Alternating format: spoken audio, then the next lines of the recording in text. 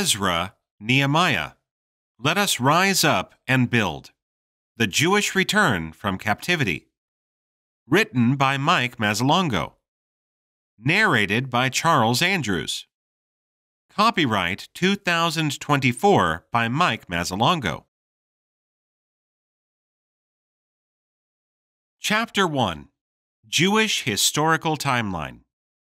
In order to better understand the return of the Jews from captivity and how this occurred over a period of 100 years, it would be helpful if we reviewed a timeline of Jewish history from about 1040 BC, which would be the beginning of the era of the United Kingdom.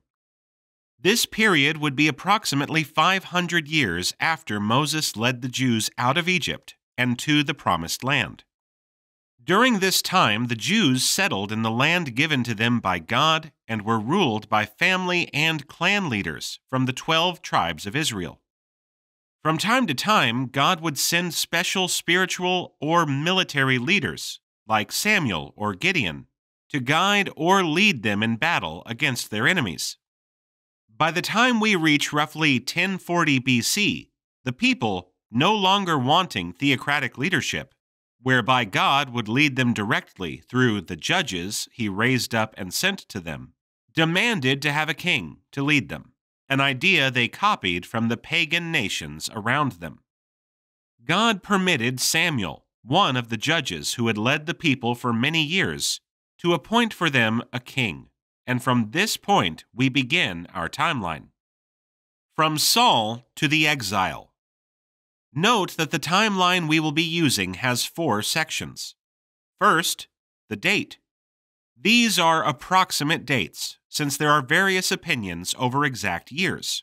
But the events mentioned are, for the most part, within a year or 2 before or after the event cited. Second, the event. Only major events are included in order to provide the flow of history by noting highlight moments. Third, the prophets and books. Many times there were several prophets who wrote about the same events, since they lived at the same time in history. Listing the prophets and when they lived in the timeline helps clarify their writings and relationship to one another. Fourth, the world. The Bible was produced to maintain a witness and history of God's creation of the world and mankind, but specifically to record the following. First, the sin of Adam and its consequences. Second, God's promise of eventual salvation. Third, God's plan and fulfillment of the promise from Adam to Noah, to Abraham, to Israel, to Jesus, to the apostles, to the church, to the return of Jesus, and to eternal life for God's people. The point to note here is that the Bible is a historical record, but not one of world history. It is a historical record of God's promise of salvation and the fulfillment of that promise through Jesus Christ, who appeared on earth in history as a Jewish man. It does, on occasion, mention historical facts, events, and characters, but only as far as these take place during or interact at certain points with the record of God's salvation of mankind. This doesn't mean that historical information about world events in the Bible is not accurate. The information about world events in the Bible is perfectly accurate, but not of primary importance.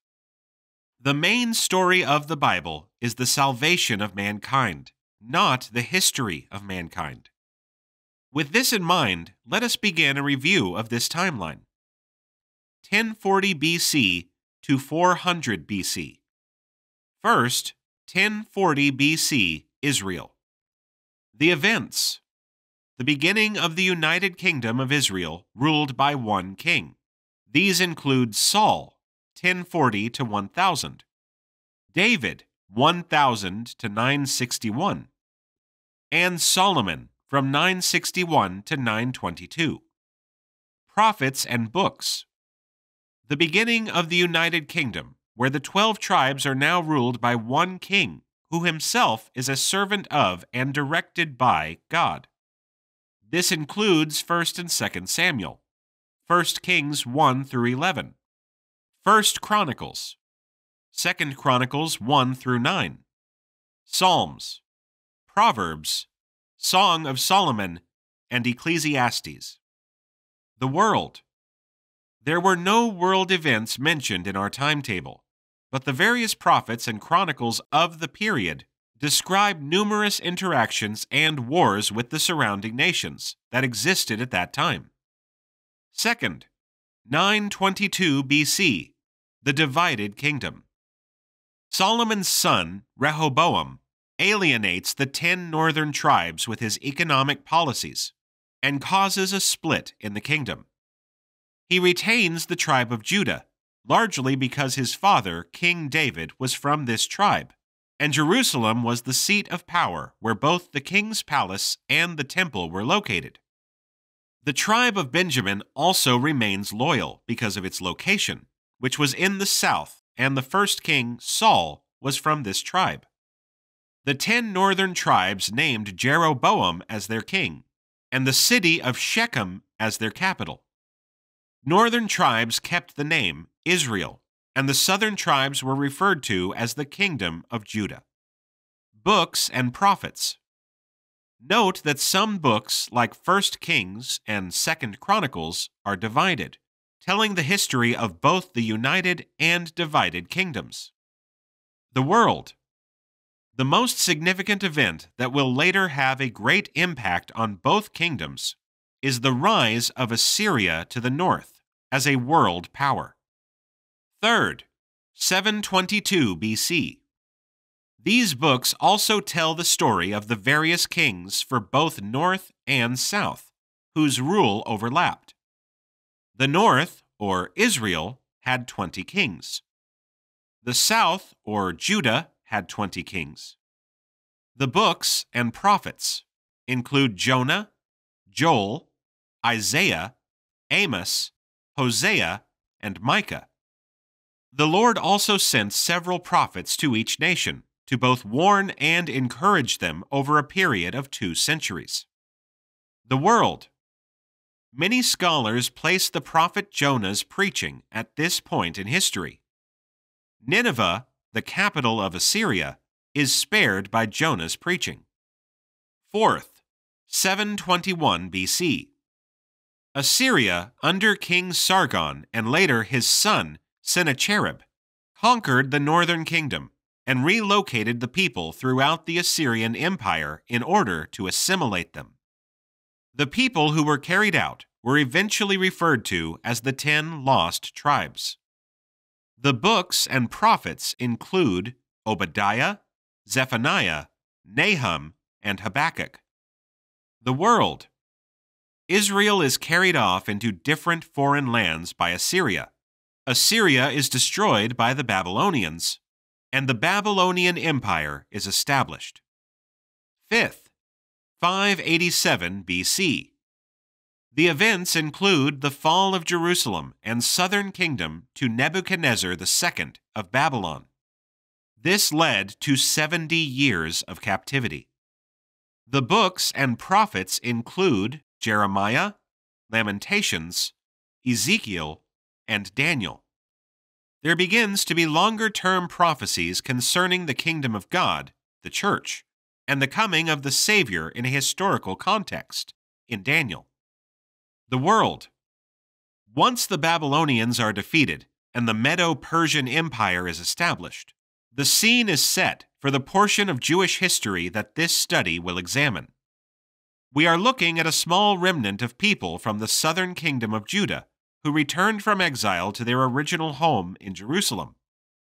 Through God's mercy and care, a fraction of the original Jewish kingdom, Judah, was preserved in order to serve in the fulfillment of his promise of salvation, originally made to Adam and Eve, which was recorded in the book of Genesis. From captivity to Christ. The period that describes the return of the Jews from captivity covers about 100 years. This return and rebuilding was done in stages. First, the return under Cyrus, 538 BC. Little is said of this except in Ezra's book. The objective was to rehabilitate the land, rebuild the city, and the temple. The first Jewish leader chosen was Sheshbazzar in Ezra 1:8. This group established the cities and laid the foundation of the temple, but opposition to the work caused a 16-year delay. The building progress was revisited after the prophet Haggai exhorted the people to leave off building their own homes and vineyards and return to the rebuilding of the temple. Second, the return under Darius, 516 BC. The objective here was to complete the building of the temple itself and the life that revolved around it. This effort was led by Zerubbabel and Jeshua. Zerubbabel had originally come with Sheshbazzar and became the leader of this renewed effort to complete the temple. He was the grandson of King Jehoiachin, king of Judah, who was released from prison and allowed to be at the Babylonian king's table. Jeshua was the head of the household of priests. This renewed effort to complete the temple was also opposed, but with the encouragement of the prophets Haggai and Zechariah, the work was completed. Third, Ezra appointed priests and the people, 457 BC. King Artaxerxes appoints Ezra, who then reinstates the teaching of the law. Fourth, the return under Artaxerxes I, 445 BC. This group was led by Nehemiah for the purpose of rebuilding the protective wall around Jerusalem and also reestablishing social order. It is here that the story of Nehemiah and Ezra cross. Nehemiah was a cupbearer to the king, a privileged position in the royal court. There is no mention of a wife, so many scholars believe that he was a eunuch. He rebuilds the walls, establishes social order, and is named governor. He returns to Persia for a time, but is called back to Jerusalem to reestablish the previous order. The theme for this study is Rise Up and Build, and comes from chapter 2, verse 18 of this book. Ezra was a priest responsible for Jewish affairs in the nation on behalf of the Persian court. He appears several times in the account of the Jews' return to their country. Ezra reestablished the proper functioning of the temple, authenticated the priestly lineage, dedicated the wall around the city of Jerusalem, and when he was finished, he also reestablished the reading, copying, and teaching of the law. In these accounts, we see the process of God's people being gradually returned to their country over a period of a century. The land is refurbished, the cities rebuilt and inhabited. The temple and wall to the central city of Jerusalem are rebuilt. In addition to this, social reforms are established to create peace and harmony. Finally, the central focus of the people, the worship of God, is reestablished through a renewed priesthood and temple service. Fifth, 400 BC. The events include the Greek domination of Judea, the rule of Ptolemy of Egypt, the Maccabean revolt, and Jesus Christ is born. The last period, 400 BC to Christ, sees the rise of the Greek Empire, which is subsequently conquered by the Roman Empire, the nation in power when Jesus is born.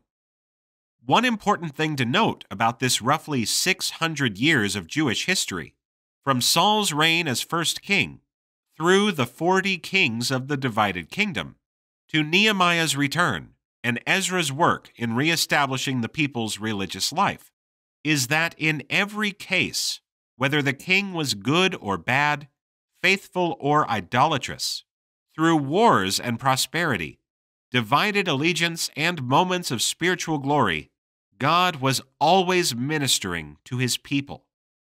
He blessed them. He disciplined them. He prospered them and gave them victory. He deposed their kings, sent armies to frighten and defeat them, rescued them from impossible odds, gave them periods of peace and prosperity, warned them, pleaded with them. He dwelt among them, and then sent them to dwell among foreign nations. But in all of this, there was one constant. He was always a part of their lives. And for those who, despite their failings and weaknesses, remained faithful to him, he never let them go. The lessons we share in this series have this as a recurring theme. God is with his people, and if his people rise to build, he will be with them at every stage. With this in mind, we will next look at the book of Ezra and note how God stirred up the hearts of those who would eventually rebuild the temple, the city, and the nation of God's people. Chapter 2. God stirs up the builders' hearts. We are studying the period of biblical history that describes the return of a small portion of the Jewish population that had been held in exile for 70 years. During the time period of 721 to 587 BC, the 10 northern tribes were scattered and relocated throughout the Assyrian Empire, and were eventually assimilated by the new lands and cultures where they settled. This was Assyria's way of dealing with conquered peoples in order to crush any type of future threat from old enemies. The Babylonians who defeated the southern kingdom had a different approach to conquered nations. They would train the best and brightest of the defeated nation in order to supply the kingdom with a diversified pool of advisors. This explains Daniel and his friends' treatment. The account of the Jewish return from exile begins with Ezra. The text, Ezra 1 and 2. Now in the first year of Cyrus, king of Persia, in order to fulfill the word of the Lord by the mouth of Jeremiah, the Lord stirred up the spirit of Cyrus, king of Persia, so that he sent a proclamation throughout all his kingdom, and also put it in writing, saying, Thus says Cyrus, king of Persia, The Lord, the God of heaven, has given me all the kingdoms of the earth, and has appointed me to build him a house in Jerusalem, which is in Judah. Whoever there is among you of all his people, may his God be with him. Let him go up to Jerusalem, which is in Judah, and rebuild the house of the Lord, the God of Israel. He is the God who is in Jerusalem. Every survivor, at whatever place he may live, let the men of that place support him with silver and gold, with goods and cattle, together with a free will offering for the house of God, which is in Jerusalem. Then the heads of fathers' households of Judah and Benjamin, and the priests and the Levites arose, even everyone whose spirit God had stirred to go up and rebuild the house of the Lord, which is in Jerusalem.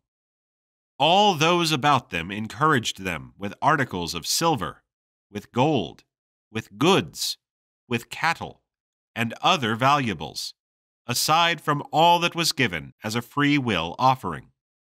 Also King Cyrus brought out the articles of the house of the Lord, which Nebuchadnezzar had carried away from Jerusalem and put in the house of his gods.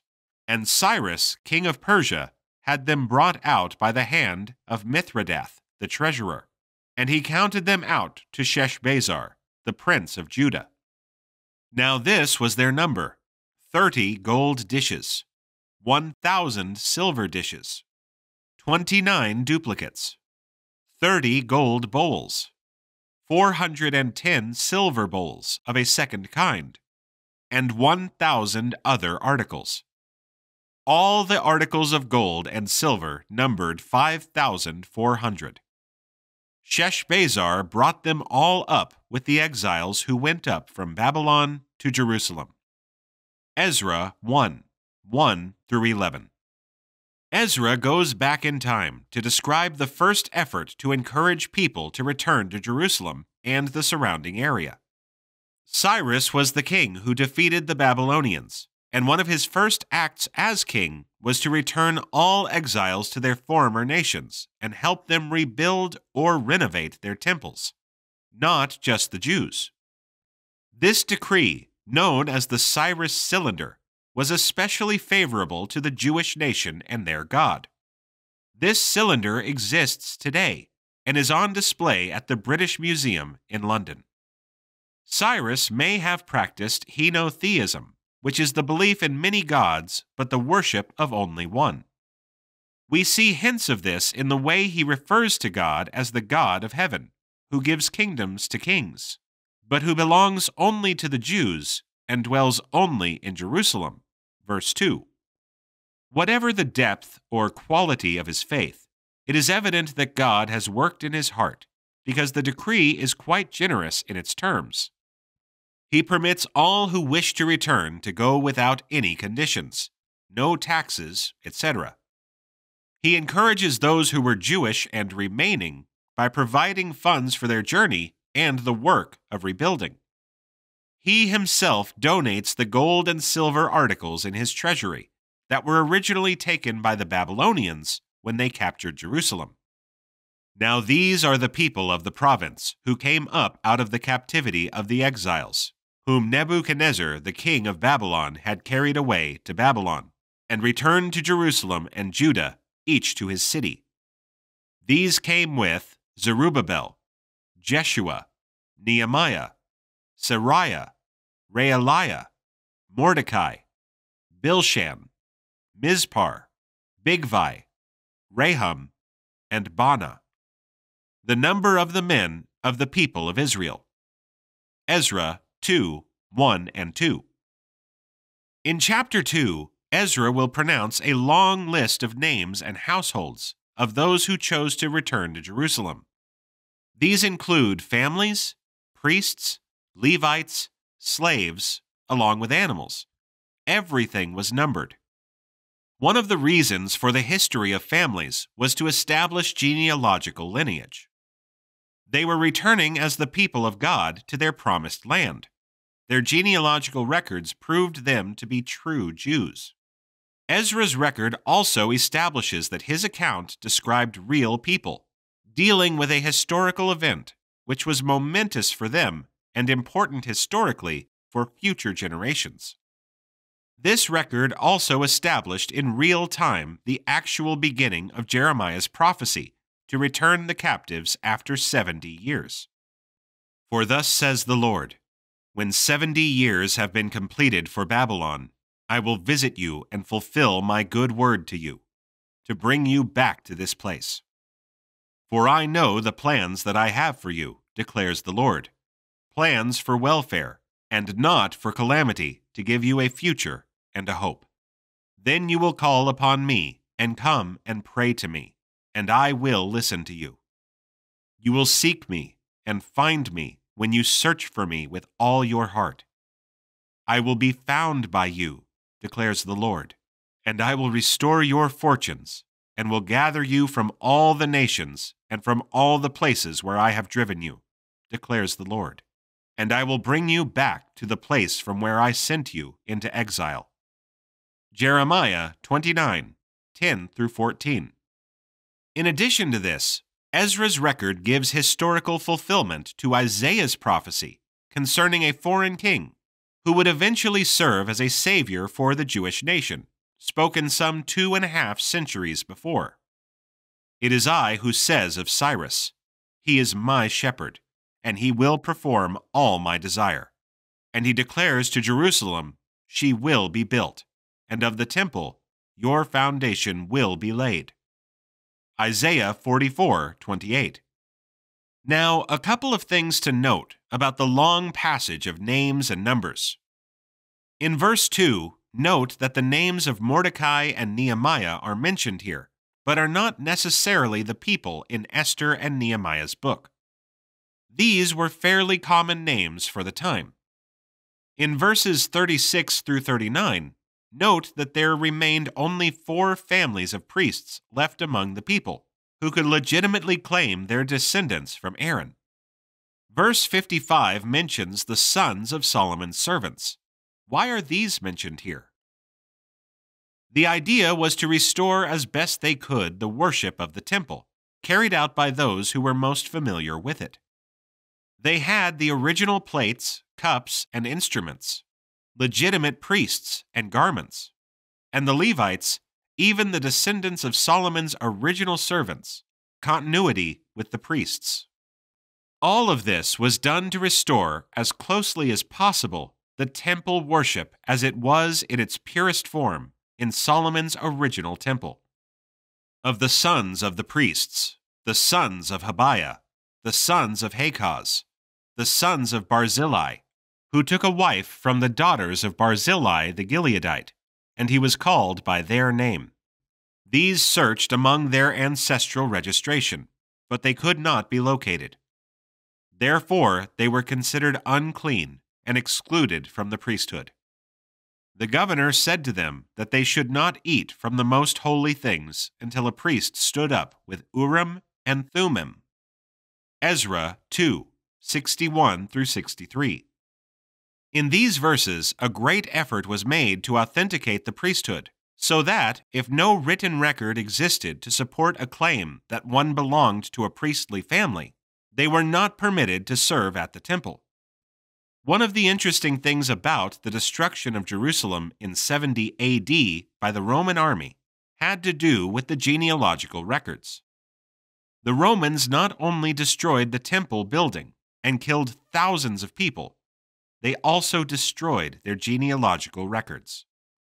Therefore, even if the temple could be rebuilt today, there would be no way to determine who could legitimately serve as priest. This was the true blow to the Jewish nation in 70 AD. Not only the destruction of their place of worship and nation, things that could be replaced in time, but the destruction of the record of priestly succession, which could never be replaced. In the case of priests in Ezra's time, who could not confirm their legitimacy with the records, the Urim and Thummim were used to decide the matter. These were sacred lots used by the priests to find out the will of God, Deuteronomy 33:8 and 1 Samuel 14:41. These were used like dice and provided a yes or no answer to a question. The Jews believed that God directed the results to reveal his will. Some of the heads of fathers' households, when they arrived at the house of the Lord, which is in Jerusalem, offered willingly for the house of God to restore it on its foundation.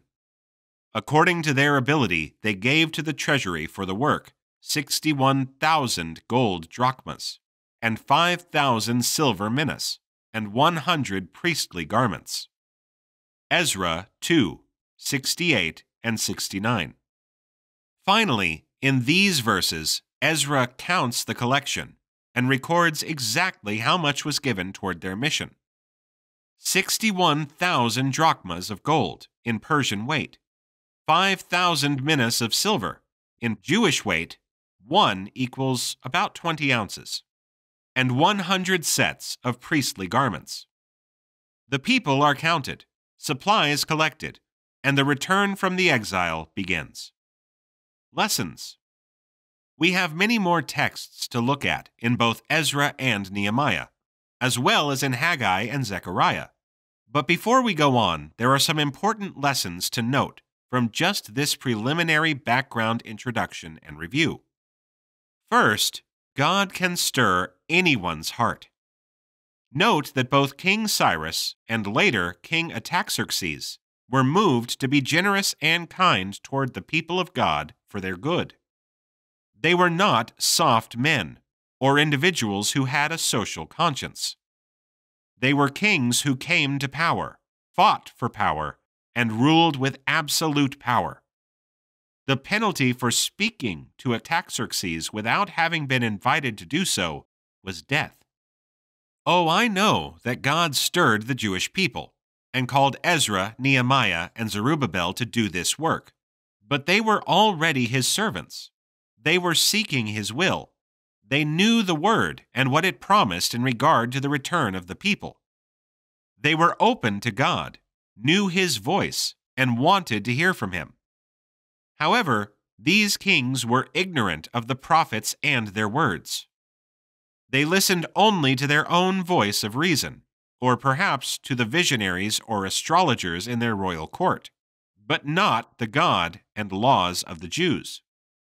And yet, the Bible says that God stirred them up somehow.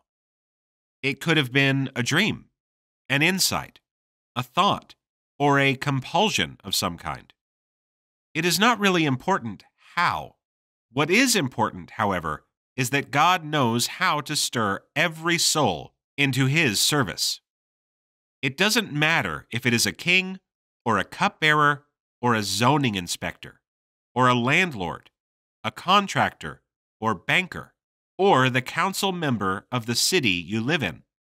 When it comes to His people and their welfare or their ministry, God knows how to stir the hearts of those He needs for His own purpose. Second, God doesn't force us to respond to Him. The new king gave everyone a chance to freely return home after years of exile. He provided all the resources to restore the national religion, which was the center of their previous lives in Jerusalem. The people collected a fortune to start rebuilding the temple in order to resume their practice of worship. Thousands of people from every walk of life were gathered and committed to return to their homeland. This action was the actual fulfillment of the known prophecy spoken by Jeremiah 70 years before. But not everybody chose to go back.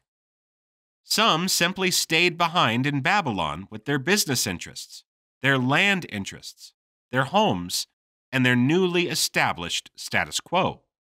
Some were content to make a donation to the cause, but not get involved, because reestablishing the temple and the worship of God, living in the promised land, waiting for the Messiah, was not important to them.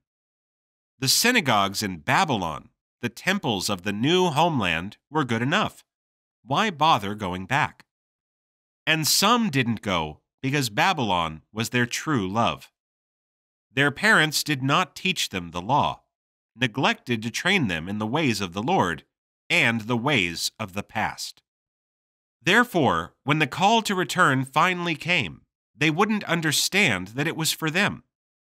God calls for us in various ways. Oh yes, there are more dramatic ways, like when He comes for us in death, or when He will come for us all with the return of Jesus. But He comes for us in other, more subtle ways also. Sometimes it's a stirring of our life or heart to lead us in a new direction of greater service, purity, or commitment. Sometimes it's a vision of what should be or needs to be done to glorify Him or expand His kingdom. Sometimes it's a thorn that leads one into a deeper, more dependent relationship with Him. What is certain is that He does come for us many times in our lives, and we can respond in different ways. Some, like the people who stayed behind, ignore their call and miss the blessings attached. Others, like the kings, respond in part, but not with a complete faith and trust in God. They unwittingly serve God's purpose, but refuse to exchange their earthly kingdoms for a heavenly one. And then there are those who give full acceptance to the movement of God in their lives and become His temple. Third, God can bless His people anywhere. Note that in Ezra 2:64, He establishes the number of people returning to Jerusalem at 49,897. This doesn't count the people who decided to stay in Babylon. In Jeremiah 52:30, Jeremiah says that 4,600 people were carried off into captivity. That's a tenfold increase while in exile, while being enslaved in a foreign land. And according to the money and livestock that they had when they came back, it seems that they prospered while in exile. How does that work? A broken people, ripped from their homeland in a brutal war, forced to live in a strange country with no rights, no natural wealth, and no leadership. These people multiply their population over 10 times, as well as their wealth. This is how it works. God is not limited as to where, when, and how He will bless you. The bottom line is not where you live, it's how you live.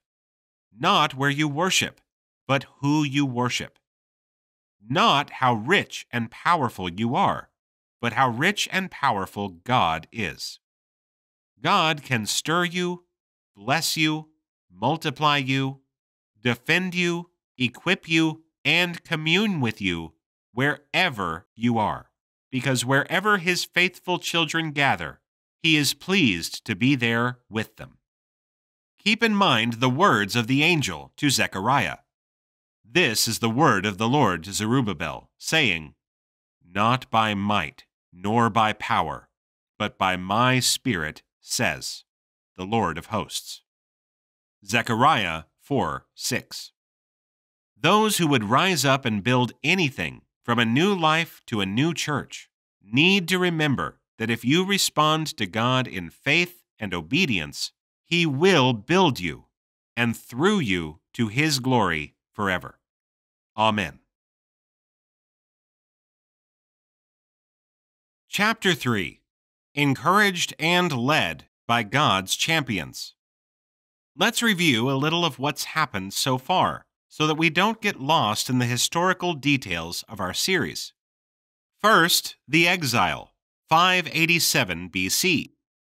The small kingdom of Judah is overthrown by the Babylonian army, and most of the leaders and citizens awaiting in Jerusalem are taken into captivity and returned to Babylon. They are there for approximately 70 years, and during their exile they multiply in number and prosper. In the meantime, the Babylonian king is conquered by the Medes and Persians, and a new king is established. Second, the return, 538 BC. During the reign of the new Persian king, Cyrus, a law or edict is passed that permits the Jews in captivity to return to Jerusalem to rebuild their homes, temple, and city. This process takes approximately 100 years and includes a series of leaders who each had a hand in the rebuilding and the re-establishment of Jerusalem and its temple and its society. Sheshbazzar means a prince of Judah, 538 BC. Some scholars think this is another name for Zerubbabel, but the common opinion is that he was the one that Cyrus made governor of Judah, Ezra 5:14. The king originally entrusted the temple vessels to this man for return to Jerusalem, Ezra 1:8. He was in the first wave of those who returned and was responsible for laying the foundation to the temple, but did not complete it, Ezra 5:16. He was also the governor who did not permit certain families to participate in the sacrifice until their ancestry could be proven, Ezra 2:63. Zerubbabel means seed of Babylon, 516 BC. The descendant of former king of Judah, Jehoiachin. He was part of the original group that came with Sheshbazzar, who may have been his uncle. He helped in the laying of the foundation of the temple, which was stopped for a while because of opposition from local enemies. In 520 BC, he and Jeshua began the work of the temple again, and this time completed it, Ezra 6:15. Haggai refers to him as governor of Judah in Haggai 2:21, a post he may have held after Sheshbazzar. Jeshua, or Joshua, means the Lord is salvation, 516 BC. Ezra and Nehemiah refer to this person as Jeshua, and the prophets Haggai and Zechariah call him Joshua, but it's the same person. He served as high priest during the restoration of the city and temple in Jerusalem, Ezra 1:36. He built the altar and renewed the offering of sacrifices as the beginning of worship in Jerusalem. The temple wasn't built yet, Ezra 3:3-5. Zechariah refers to him in messianic terms as the branch, Zechariah 7:12. Haggai means festival. He arrived in 538 BC, and in 520 BC begins prophecy. He was a prophet who spoke to the leaders of the restoration effort. Since he is first mentioned by Ezra in the period of 520 BC, it is supposed that he came back to Jerusalem as a child in the first group around 537 BC, and grew up during the work of the restoration. If this is correct, he would have witnessed firsthand how the work of rebuilding the temple was opposed, and eventually stopped, as the people turned their attention to rebuilding their personal homes and businesses. His book contains 4 prophecies that included a rebuke to the people for having abandoned the rebuilding of the temple, a word of comfort for the people who mourned the loss of the original temple and its splendor, a teaching about ritual purity, showing how the new temple will remove the uncleanness left by the desertion of the old temple. He establishes spiritual legitimacy of the new, a promise to Zerubbabel that he would be kept safe despite problems and disturbances in the Persian Empire, which he relied on to do his work. Zechariah means remember God. In 520 BC, he begins prophecy. Zechariah was the other prophet of this time period, who, like Haggai, is believed to have arrived with the first group and grown up as the rebuilding was begun. Both he and Haggai were relatively young men who served as God's prophets during a critical time in the nation's history. His many prophecies occur between 520 to 518 BC, as the temple is being rebuilt. They include a series of visions that promote the idea that the rebuilding of the temple and those who serve there are part of God's plan to eventually bring the Messiah and salvation to the world. Ezra means to help. 457 BC. Ezra was sent to Jerusalem by the Persian king Artaxerxes I in 458 through 457 BC. This is now roughly 80 years after the first wave of Jews had returned. During this time, the physical rebuilding of the city and the temple have been completed, and a regular worship has been reinstated.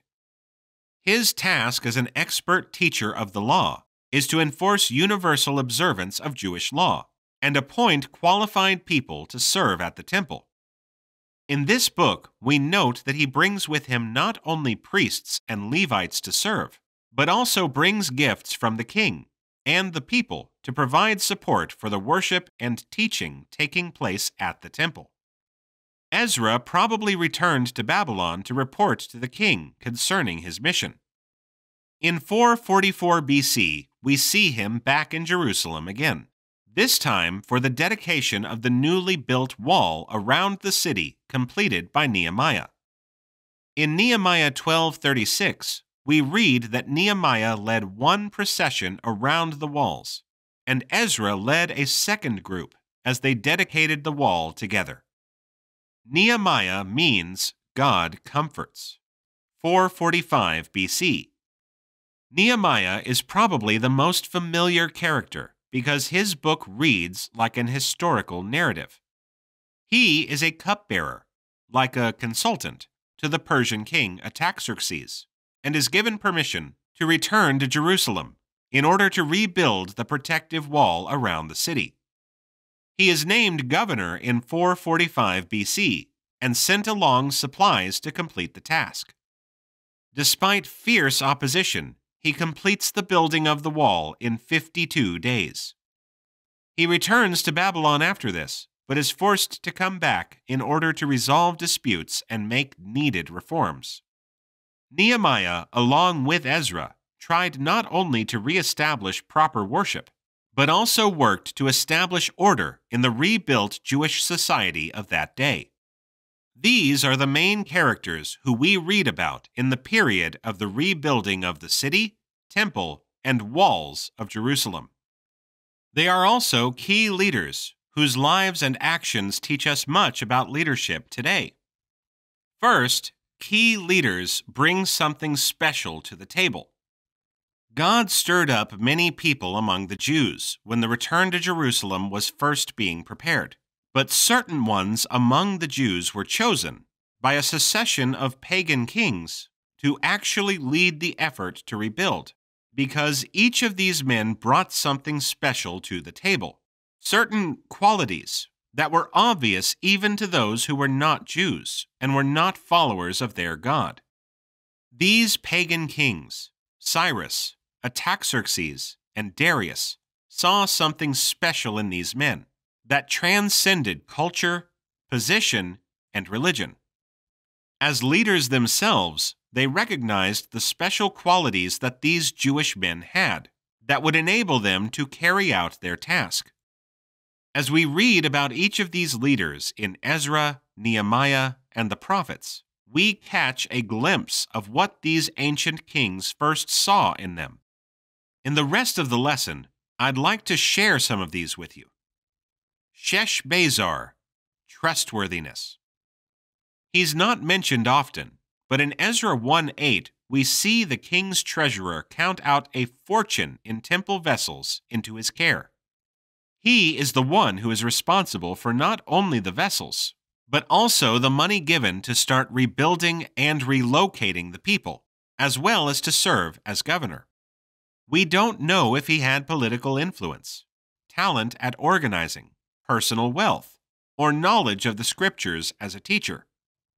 All we know is that he is worthy of the king's trust, and apparently also had the people's confidence, because they accepted him as leader. The first ingredient in any new venture, any project that requires faith and confidence from people, is confidence in the leadership. You may have a dream or an action plan. You may be able to make convincing, well-documented presentations. But in the end, people make their decisions about what you dream based on who you are in reality. The king was moved by God to free the Jews and send them home, but the plan only went into action when he found a man he could trust. Zerubbabel, perseverance. We have more detail around Nehemiah building the wall around Jerusalem, but the true building feat belongs to Zerubbabel. He may have come with Sheshbazzar as a boy and participated in the general rebuilding of the city and the laying of the basic foundation of the temple. In time, he took a leadership role in this and was the focus of attack when he refused to allow the neighboring peoples to help build the temple. Political pressure eventually stopped the work for over a decade. However, Zerubbabel was encouraged to continue despite political pressure and eventually completed the building of the temple 4 years later. The true leader's keenest insight is that no matter what the task, there will always be obstacles. Zerubbabel's task could not have been more inspiring, rebuilding the temple where God dwells. Talk about motivation. He was sure that his project was right, good, noble, and the will of God. But he faced opposition from his neighbors, apathy from his people, and interference from his political masters. It was unkind, unfair, unspiritual, and dangerous. Why would God give a leader a task and then allow so many trials and obstacles? Perhaps it was because God is more interested in completing the person than the person completing the task. Paul says in Romans 5:3 and 4, "But we also exult in our tribulations, knowing that tribulation brings about perseverance, and perseverance, proven character, and proven character, hope." Zerubbabel was building God's physical temple in Jerusalem, while God was building his spiritual temple in Zerubbabel. Leaders need to understand that followers don't do what leaders say. They do what leaders do. The kings and people provided all the money and resources necessary to rebuild the temple, but in the end, it was Zerubbabel's perseverance that finished the job. Jeshua, Haggai, and Zechariah, vision. I group these men together even if one was a high priest and the others were prophets, because they shared the same trait: vision. In Jeshua's care, it was the vision of the end at the beginning. He didn't wait until the entire temple was rebuilt, dedicated, and functional before he began to minister. He replaced the central object of his ministry, the altar, and began immediately offering sacrifice and organizing the worship for the people. Ezra 3:1-11. Spiritual vision enables God's leaders to use what they have at hand, even if it is not all that they see with the eye of faith. Vision is what gets us started. Perseverance gets us finished. This is why Jeshua and Zerubbabel made a good team. Haggai and Zechariah's vision had the added element of courage. They were not afraid to both rebuke the people and encourage them to work when this was not a popular thing to do. Both prophets spoke of the future and what the rebuilding would eventually accomplish in God's plan for His people. This was not an easy message at a time where the people were unmotivated, the enemies were threatening, and their support from the king was unsure. It's easy to be a prophet when there is no risk, but men with vision are not afraid to speak God's truth, even when it's unpopular or inconvenient. Their vision of God's will and purpose kept the task on its proper course until completion. Leaders need to have a vision of not only the end and the beginning. They need to see the course set for their followers so that they can lead during every step of the way. Ezra, credibility. Ezra was a professional scribe. Ezra 7:6. In the Old Testament, scribes were scholars who supervised the copying of the law. His task was to reestablish the professional class of religious workers, the magistrates, the judges, etc. Ezra 7:25. He was well trained and had great ability, as well as the highest level of judicial authority. He could even impose the death penalty. Ezra 7:26. But what gave him utmost credibility as a religious leader was not his knowledge, training, or authority. It was his piety. We don't use this word much anymore, but it's an extremely important spiritual quality, especially for leaders. Piety is the respect for the people and things of God. Ezra had the utmost respect for the Word of God and His people. For Ezra had set his heart to study the law of the Lord, and to practice it, and to teach His statutes and ordinances in Israel. Ezra 7:10. It is because of this extreme piety that Ezra had credibility with the king, and led the king to grant him such extraordinary power and authority. And Ezra did not disappoint. Once arrived in Jerusalem, he set out to organize Jewish society according to God's word. He taught the word and established the religious hierarchy that was to rule the people. We read of revolutions and rejection of some of the leaders in Jerusalem, but not Ezra. He was accepted by the people and the Jewish leaders, as well as the king, because he had credibility in all of their eyes. He was not only a teacher of the law, but his deep piety confirmed that he placed no greater burden on anyone than he himself was willing to carry. In the end, our leaders inspire us to believe in their leadership because their lives offer us a credible witness that they are worthy of our allegiance. Nehemiah, humility. I could say a lot about Nehemiah and what he brought to the table as a leader. First, he had organizational skills. The way he organized the actual building of the wall itself, and getting all the people involved in one way or another.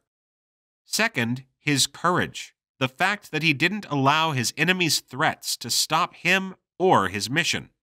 Third, his inspiration. We read the way he encouraged everyone to keep working, even in the darkest hour.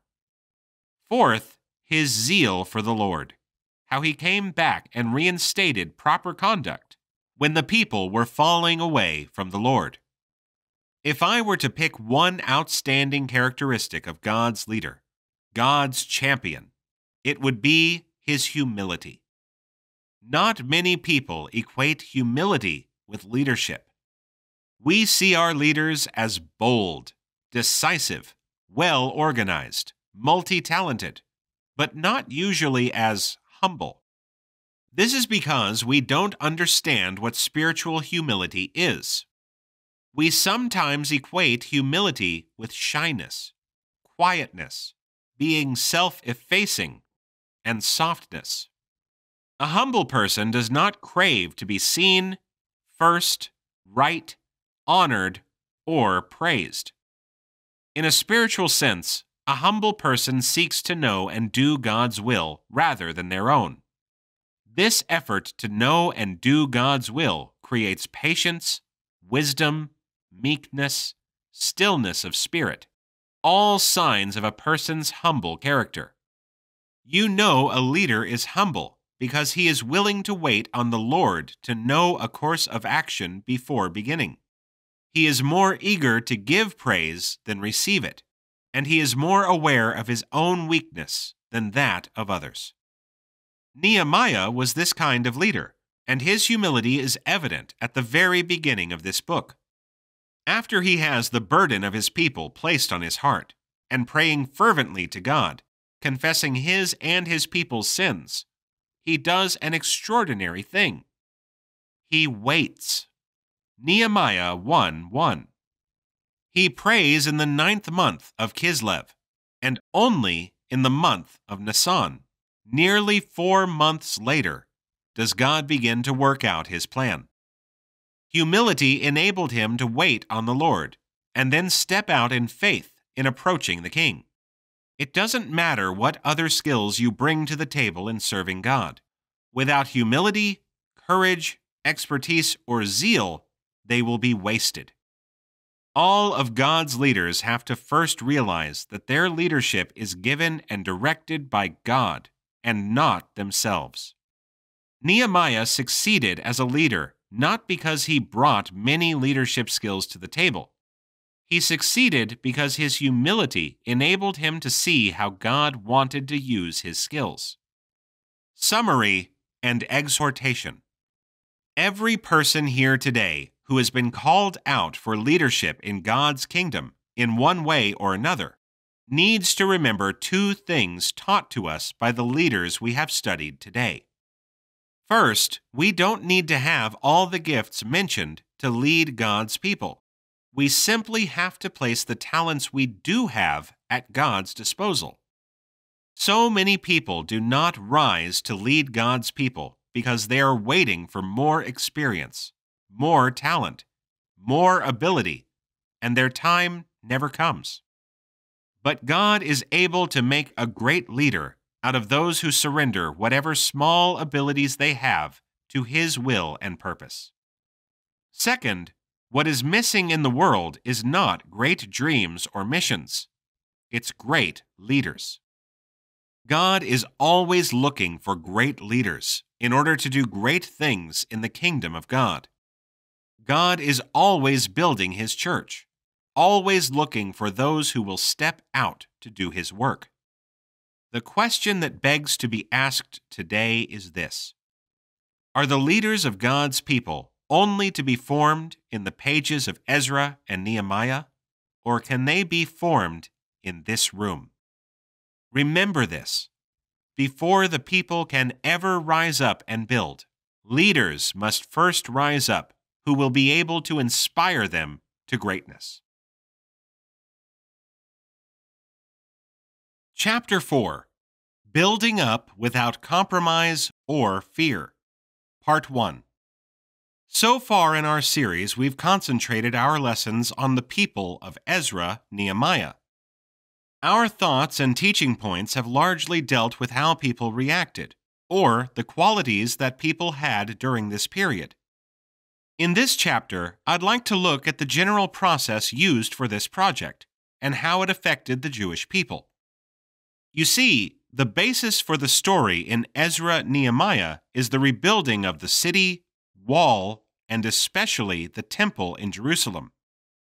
This is the backdrop against which the characters, their lives, and their decisions are played out for good or evil.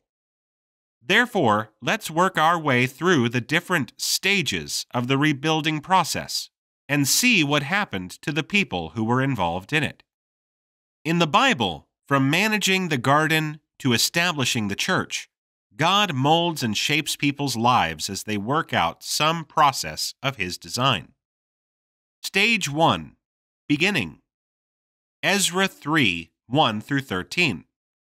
Now when the 7th month came, and the sons of Israel were in the cities, the people gathered together as one person to Jerusalem. Then Jeshua, the son of Jozadak, and his brothers and priests, and Zerubbabel, the son of Shealtiel, and his brothers, rose up and built the altar to the God of Israel, to offer burnt offerings on it, as it is written in the law of Moses, the man of God. Ezra 3, 1 and 2. It is 516 BC, and after researching those who could return, as well as priests and Levites who could legitimately serve, the men are gathered to begin the work in Jerusalem. This work is led by Jeshua, the son of a priestly line, and Zerubbabel, the son of a kingly line. The excitement of the beginning is a clear vision of what is to be. We see in our mind's eye the glory of the finish line and what it will mean for us. For these Jews, being freely released from forced exile and returned to their homeland by the order of a pagan king, who would underwrite their travel and cost of rebuilding their holy temple, was nothing short of miraculous. For those who agreed to return, because many chose to stay in comfortable exile, and rebuild not only the temple, but their homes and society, this meant that after many generations of silence, God was with them again. They were truly His people again. And more importantly, He would accept their worship offered accordingly to the law of Moses at God's true temple. This was truly an exciting start. We also learn that they started by organizing the Levites, or temple servants, so that they could begin the actual construction of the temple on the foundation that they initially laid. The chapter ends with the scene of rejoicing, as the people are moved when they see the outline of the temple in the foundation. This is like building plans or drawings. Their joy is mixed with sadness, however, when the thought that this temple, when finally finished, will still not be able to match the grandeur of Solomon's temple, which they remember from the past. Although they were afraid of their enemies, they suffered no interference yet, but as with all new beginnings, this next stage was soon to appear. Stage 2. Opposition. Ezra 4, 1 through 24. Like all projects, it wasn't long until the first of many obstacles would derail the process. Now when the enemies of Judah and Benjamin heard that the people of the exile were building a temple to the Lord God of Israel, they approached Zerubbabel and the heads of fathers' households and said to them, "Let us build with you, for like you we seek your God, and we have been sacrificing to him since the days of Esarhaddon, king of Assyria, who brought us up here." Ezra 4, 1 and 2. The enemies that are spoken of here are those who would later be referred to as Samaritans. They claimed to also be legitimate worshippers of God, but their historical reference is the king Esarhaddon, who was the son of the Assyrian king Sennacherib, the one who destroyed the northern kingdom and dispersed the people to foreign lands. The Assyrian policy was to dilute their nationalistic fervor and fidelity by mixing them with other nations. The Babylonians, who succeeded them in world domination, had a different policy. Their approach was to retain and immerse the leaders of defeated nations in Babylonian culture, art, and politics, and then return them to their former lands to govern under Babylonian control. These two systems produced the different results we read about in Ezra, Nehemiah. The Assyrians, under Sennacherib, and later his son Esarhaddon, sent a people back who were no longer Jewish. They had not only been mixed culturally because they had been forced to take foreign wives and husbands, they were mixed religiously because they had also adopted the gods of their pagan spouses. In approaching Zerubbabel and other Jewish leaders, they could claim some historical connection, but their bloodline and religion had been compromised in such a way that they would no longer be allowed to participate in temple worship. The Babylonians, on the other hand, had permitted the Jews they captured to maintain their cultural and religious integrity. When they permitted them to return, there were still many Jews who had not married outside their nation and had maintained their religious heritage. The result was a people who had the historical, religious, and cultural resources to actually restore their nation and their religious practice to its original form. This explains why Zerubbabel refuses the offer of his neighbors to participate in the building, and by extension, the leadership of temple worship.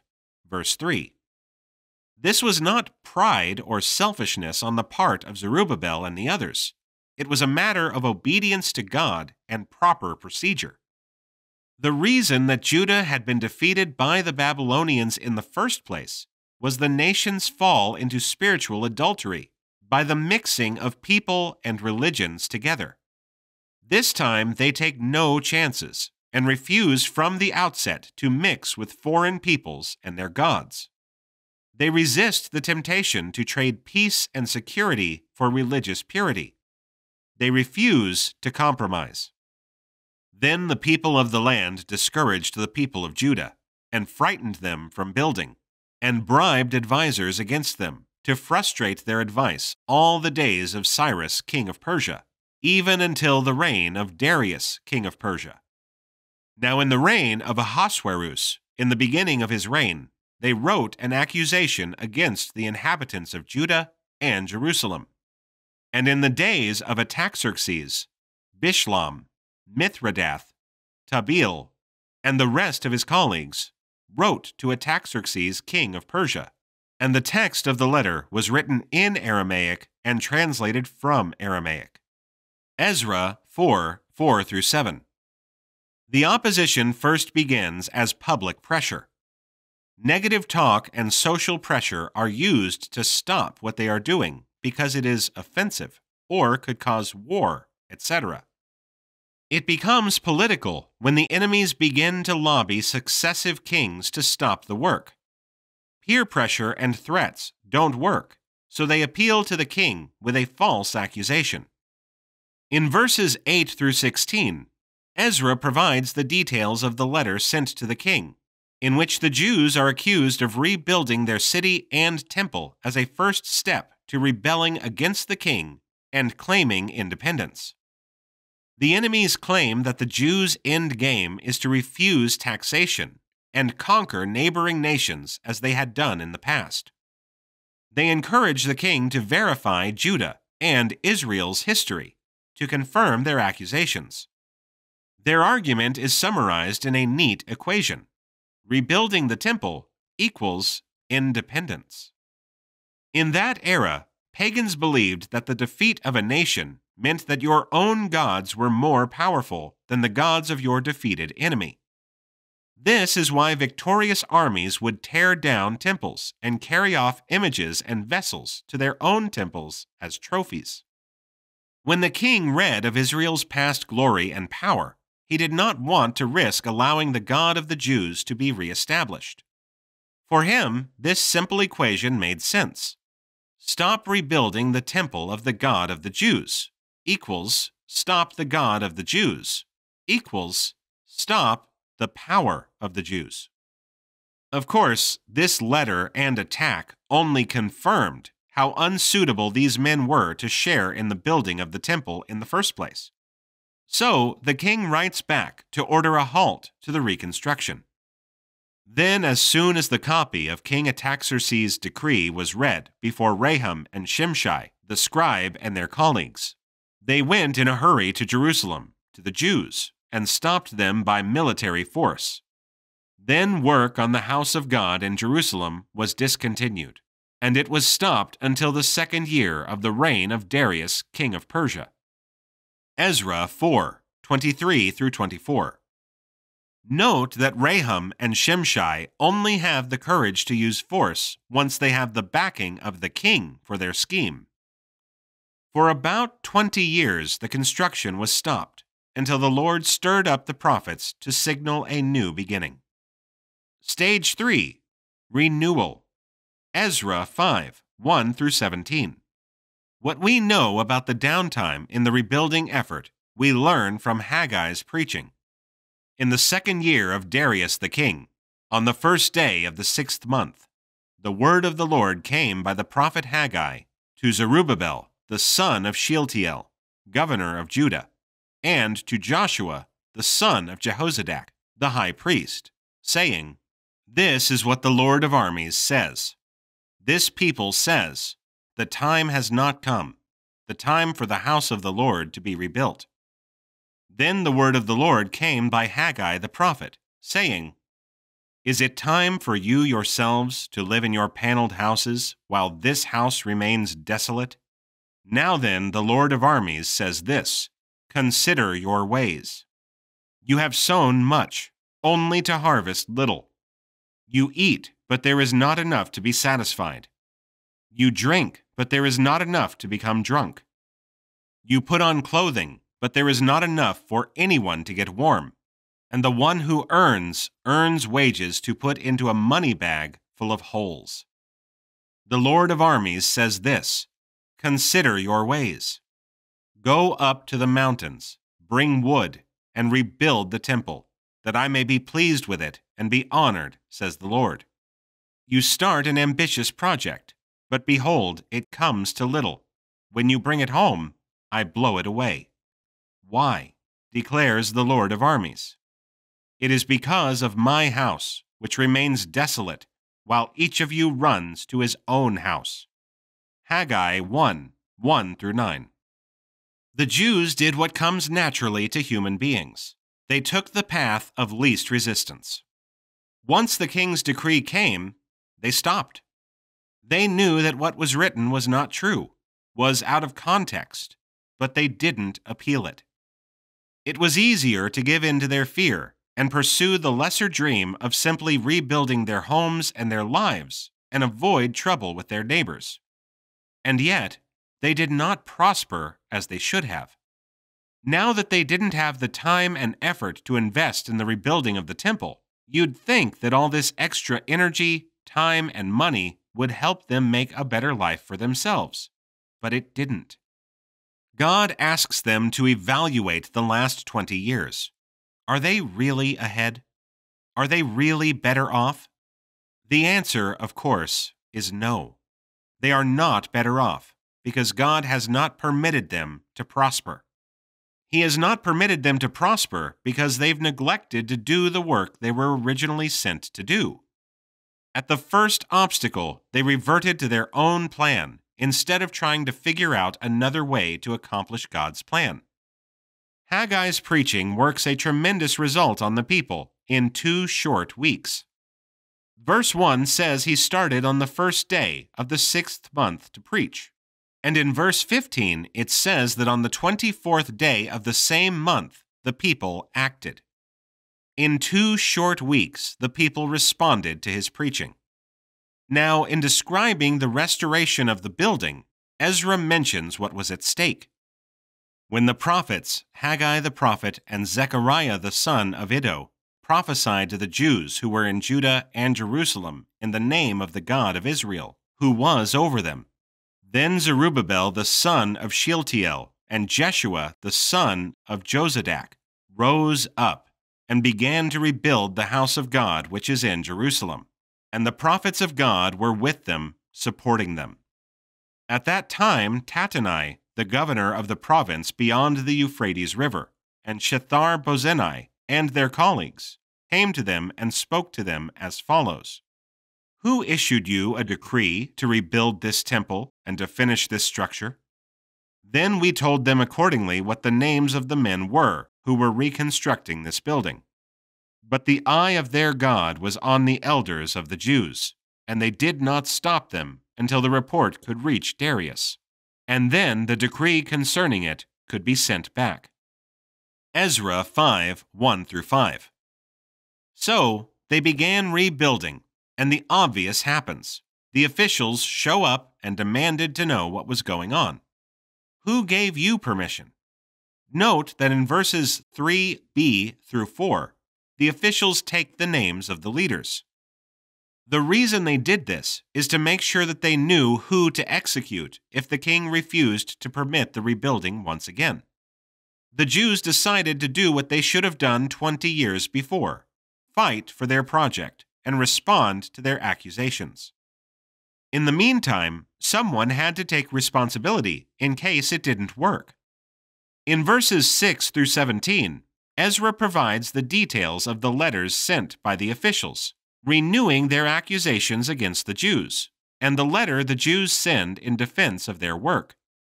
The Jews' letter summarizes the story of their exile, their return to Jerusalem, and the permission they received from Cyrus to rebuild their city and their temple.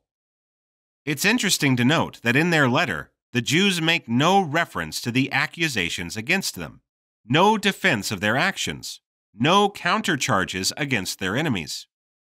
Their letter is simply a witness of their faith in God, their own history, and their appeal to the king to verify their claims.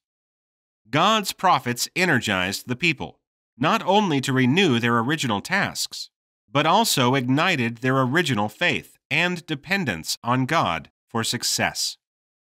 Summary. In this lesson, we see examples forecasted in the subtitle, Building Without Compromise or Fear. First, beginnings.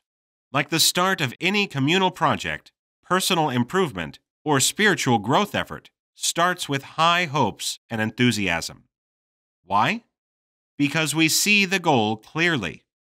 Because we understand the benefits of achieving the goal, whether that be improved ability, function, or comfort for projects, or increased faith, spiritual power, and offering to God something holy and blessed. A third reason for our optimism at this stage: no opposition or suffering, yet. Which brings us inevitably and surely in efforts like these to stage number 2. Second, opposition.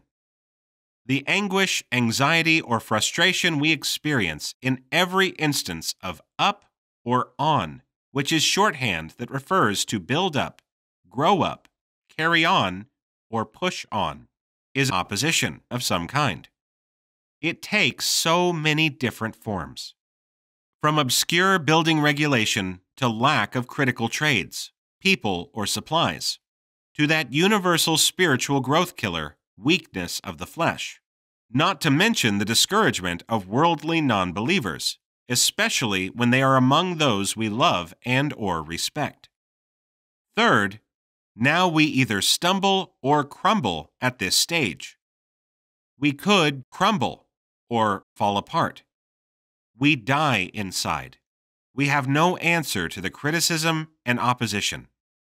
We have no courage to fight, struggle, or die trying, accepting martyrdom so that others can continue in our place instead of saving ourselves, at the cost of denying our own dream, plan, project, or belief.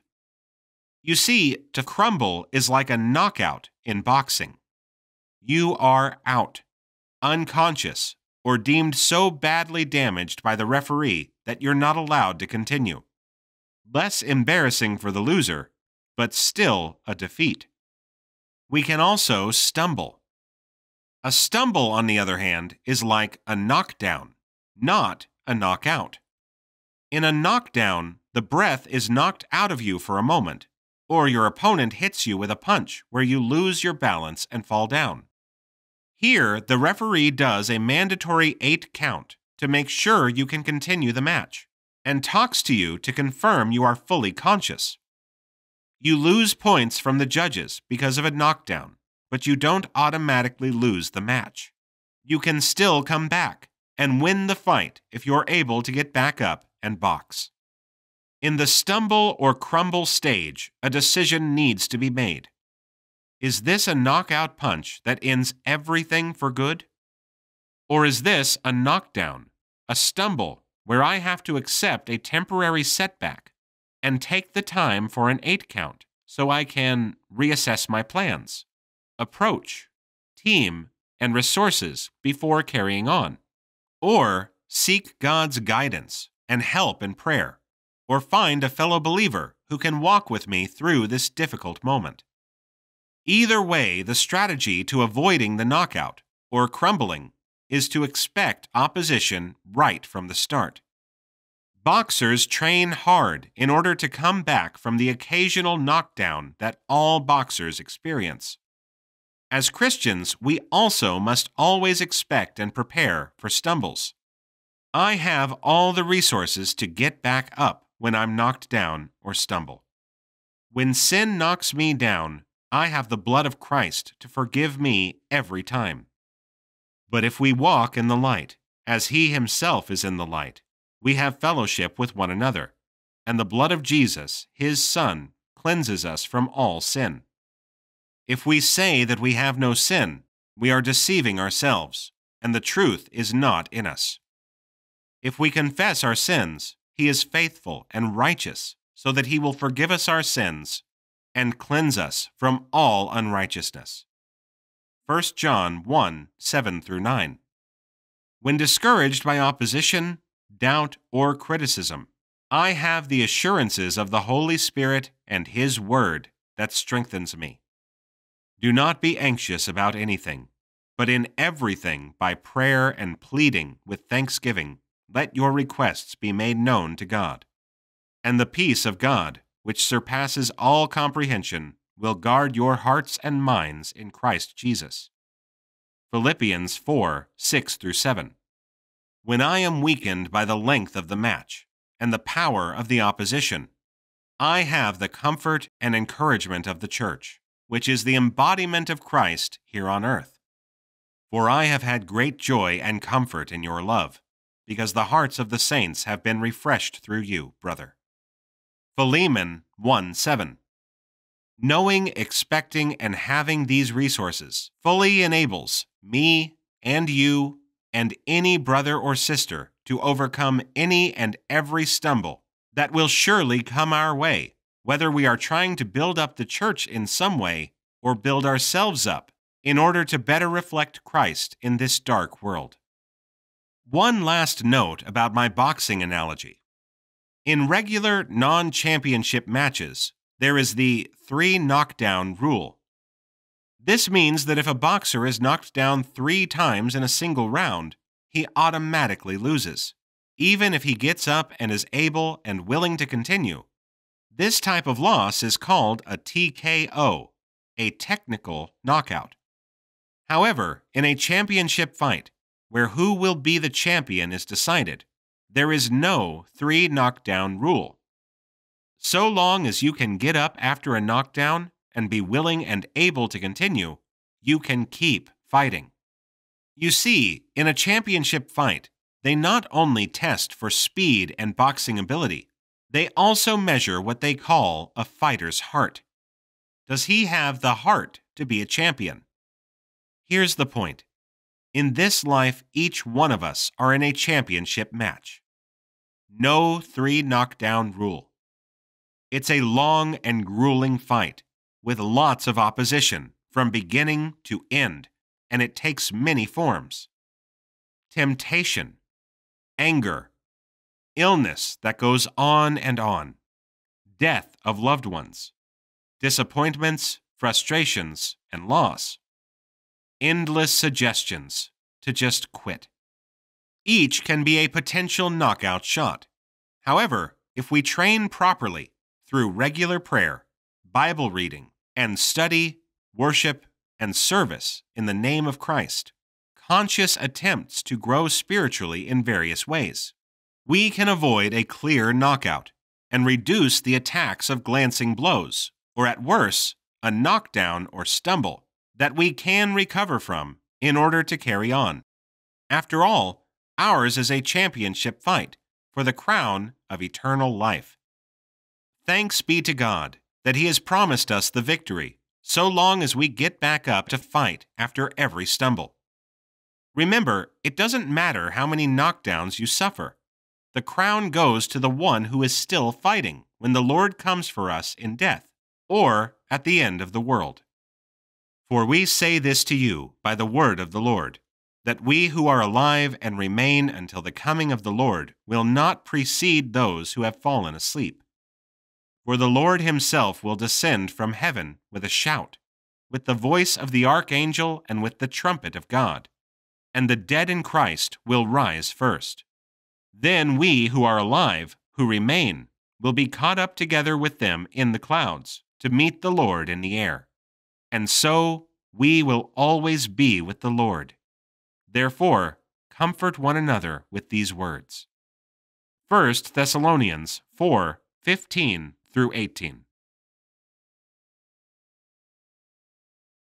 Chapter 5. Building Up Without Compromise or Fear. Part 2.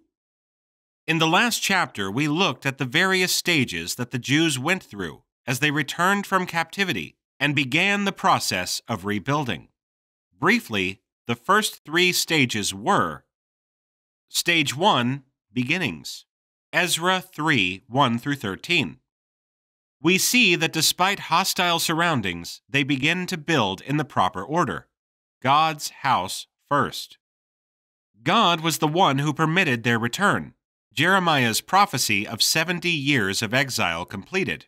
Jeremiah 25:9 through 13. They rebuilt the altar of sacrifice, without which the priests could not offer sacrifices, which were the central part of their religion. There was much else to do, but this was the correct starting point. Stage 2, Opposition. Ezra 4:1 through 24. Of course, their return and work were noticed by their neighbor, the Samaritans, who were Jews also, but ones who had been carried off by the Assyrians and assimilated by various pagan nations. These had also wandered back to their former lands in northern Israel, but brought with them their pagan gods, worship, and lifestyle. Seeing the temple and its worship restored, they wanted to participate as long-lost kin, and claimed this right. They were rebuffed by the exiles for the following reasons. Pagan worship was polytheistic, as in many gods, and forbidden by God. It featured one's own personal gods, for example, the gods of your land. Each city had a version of the god of Baal. They held to powerful gods found only in one's region, and considered the God of the Temple of the Jews in Jerusalem as one of these. The Samaritans wanted to participate and thus infiltrate their neighbors through marriage and the mixing of their religions. The Jews of Jerusalem refused their cooperation, knowing that this is what led to the destruction of the temple and their exile in the first place. Sensing the revival of a powerful deity as a future threat, their neighbors opposed the building psychologically, politically, and militarily. Stage 3, Renewal. Ezra 5:1 through 17.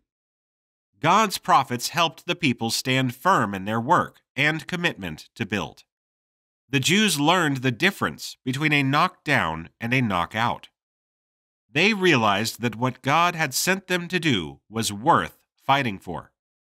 In this chapter, we'll review stages 4 and 5 in the Jewish effort to rebuild their temple, their nation, and their lives as the chosen people of God. Stage 4, Completion. Ezra 6:1 through 22. Chapter 6 in Ezra's account details the tremendous turn of events that occurred once the people put their faith in God. First, the king finds the original decree, granting permission for the rebuilding of the temple during the reign of Cyrus, verses 1 through 5. Second, the present king, Darius, rescinds his previous orders and permits the building to go on, verses 6 and 7. Third, the king also instructs that the money for the rebuilding is to come from the taxes paid by the people of the region. This means that the enemies of the Jews will now be underwriting the rebuilding of the temple with their own tax money. Verses 8 through 10. Fourth, the king adds a promise to the decree, which imposes the death penalty for anyone interfering with the work or opposing his law. Verse 11. This guaranteed the safety of those working on the project. Fifth, Darius praises and permits the worship of the God of the Jews. Verse 12. This was important because it legitimized the Jewish religion in the empire and protected its practice. Sixth, Ezra says that the work on the temple was completed in the 6th year of Darius's reign, about 20 years after it was begun. Verses 13 through 15. Seventh, the project wasn't completed, however, until the temple began to function as the central place of worship. Eighth, in verses 16 through 22, we see the people gathering animals for sacrifice, organizing the priests and Levites for their service, and celebrating the feast of the Passover. Ninth, and finally, the people are full of joy and thanksgiving, as they acknowledge how God has not only worked in their lives, but in the lives of powerful kings and officials to bring about this day. The nation enjoys a mountaintop experience because they have achieved the completion of their project, but this is not necessarily the end of the process. You and I know that life, especially life in God's kingdom, does not work like that. There is still another stage in God's process. Stage 5, Maintenance. Nehemiah 13, 4 through 31. The word maintenance doesn't sound very noble, spiritual, or lofty, especially as a last point in Almighty God's process. But I couldn't find a better word to describe what happens after completion. Once you've created, built, birthed, or purchased something, you have to maintain it. It's as simple as that.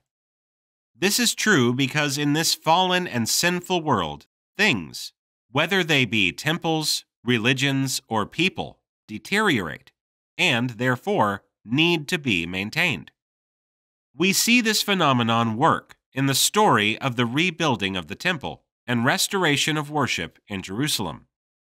The people completed their task and rejoiced on the mountaintop for a while, but it soon became evident that their temple, as well as their faith, would require serious maintenance. The maintenance part of this process is described by Nehemiah in the 13th chapter of his book. Once the temple was rebuilt and worship began, there remained one task: the rebuilding of the protective wall around the city.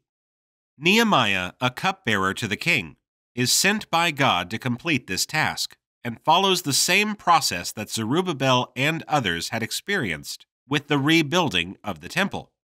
First, an enthusiastic beginning, as God works in the heart of the king, allowing Nehemiah to return to Jerusalem in order to rebuild the wall. Second, opposition from enemies who threaten them. Third, renewal, as Nehemiah rallied the people to work on. And fourth, completion of the wall with the ensuing parade and celebration. Nehemiah returned to Babylon to take up his former position with the king, but soon he heard that things began to deteriorate back in Jerusalem. This is where the maintenance part of the process kicked in. In Nehemiah chapter 13, we get a glimpse of what is going on. A certain priest permitted one of his pagan relatives to use a storeroom in the temple as a personal residence. Of course, that a pagan actually lived in the temple courts defiled the temple itself. The people stopped providing support for the work of the ministry in the temple. As a result, the Levites no longer served at the temple and returned to their homes and families. A lack of presence at the temple produced a lack of commitment in keeping the Sabbath. People worked on the Sabbath. There was buying and selling in the temple area, even on the Sabbath, because there were no Levites to guard the gates. Even the priests who were charged with leadership began to violate the law by marrying foreign wives. This was a dangerous first step back into idolatry, which had caused the previous 70 years of forced exile.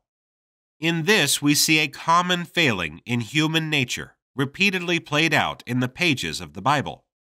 People learn, people grow, people forget, and people regress. Nehemiah knew this and returned in order to do maintenance work on God's people. He removed the intruder from the temple and restored its purity.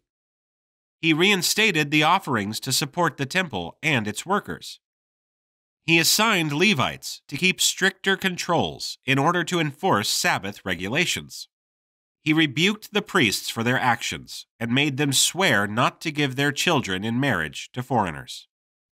God's process always includes maintenance, for the temple then and for the church today. In every generation, there are those who are tasked with maintaining the work and people of God. In the Old Testament, the job usually fell to the prophets. In the New Testament, God at times uses elders. But usually evangelists are called to admonish, encourage, and rebuke the church in order to maintain its purity and process.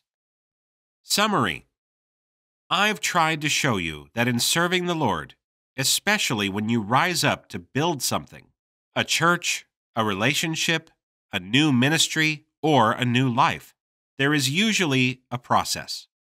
Beginning, opposition, renewal, completion, and maintenance. It helps when you know what stage you're in when things start to happen. Another point about this process: it's not necessarily a straight line from beginning to maintenance. Sometimes opposition forces you back to begin all over again. Sometimes renewal is followed by several periods of opposition before completion happens. Unfortunately, the process is not always obvious or tidy. Finally, try to remember some of the lessons taught by the process experienced by Ezra, Nehemiah, and the people who rebuilt Jerusalem and its temple. Lesson 1. You don't usually meet opposition until you disturb or threaten the status quo. Unbelievers don't like it when God's people build. Lesson 2. Your enemies won't always play fair. Bad things happen to people who are trying to do good. Someone will use your past mistakes to accuse you in the present. Others will misrepresent your intentions. They may say that you think you're the only one going to heaven, etc. Lesson 3. If you can't work or move forward, wait patiently on the Lord. There's a big difference between waiting and quitting. After all, it is God's process, not yours. He controls the timing. Lesson 4. God is always working, even if you're not. The Jews had 20 years of downtime in their process. God was preparing them to learn a great lesson. As a result of God's work, when Haggai preached to them, they were ready to respond in 2 short weeks. Lesson 5. God can and does provide for you, no matter where you are in the process. He is just as interested in the beginning as in the end, and every step in between. Even when they didn't work, God provided protection and care for the Jews. Lesson 6. You might die. The officials took note of the names of those who would be first to be executed if things didn't work out. Your service might cause your death, or death of your energy, or your opportunities, or your savings account, etc. It's important to count the cost before you start the process. And finally, Lesson 7. Don't be surprised that maintenance is always part of the process.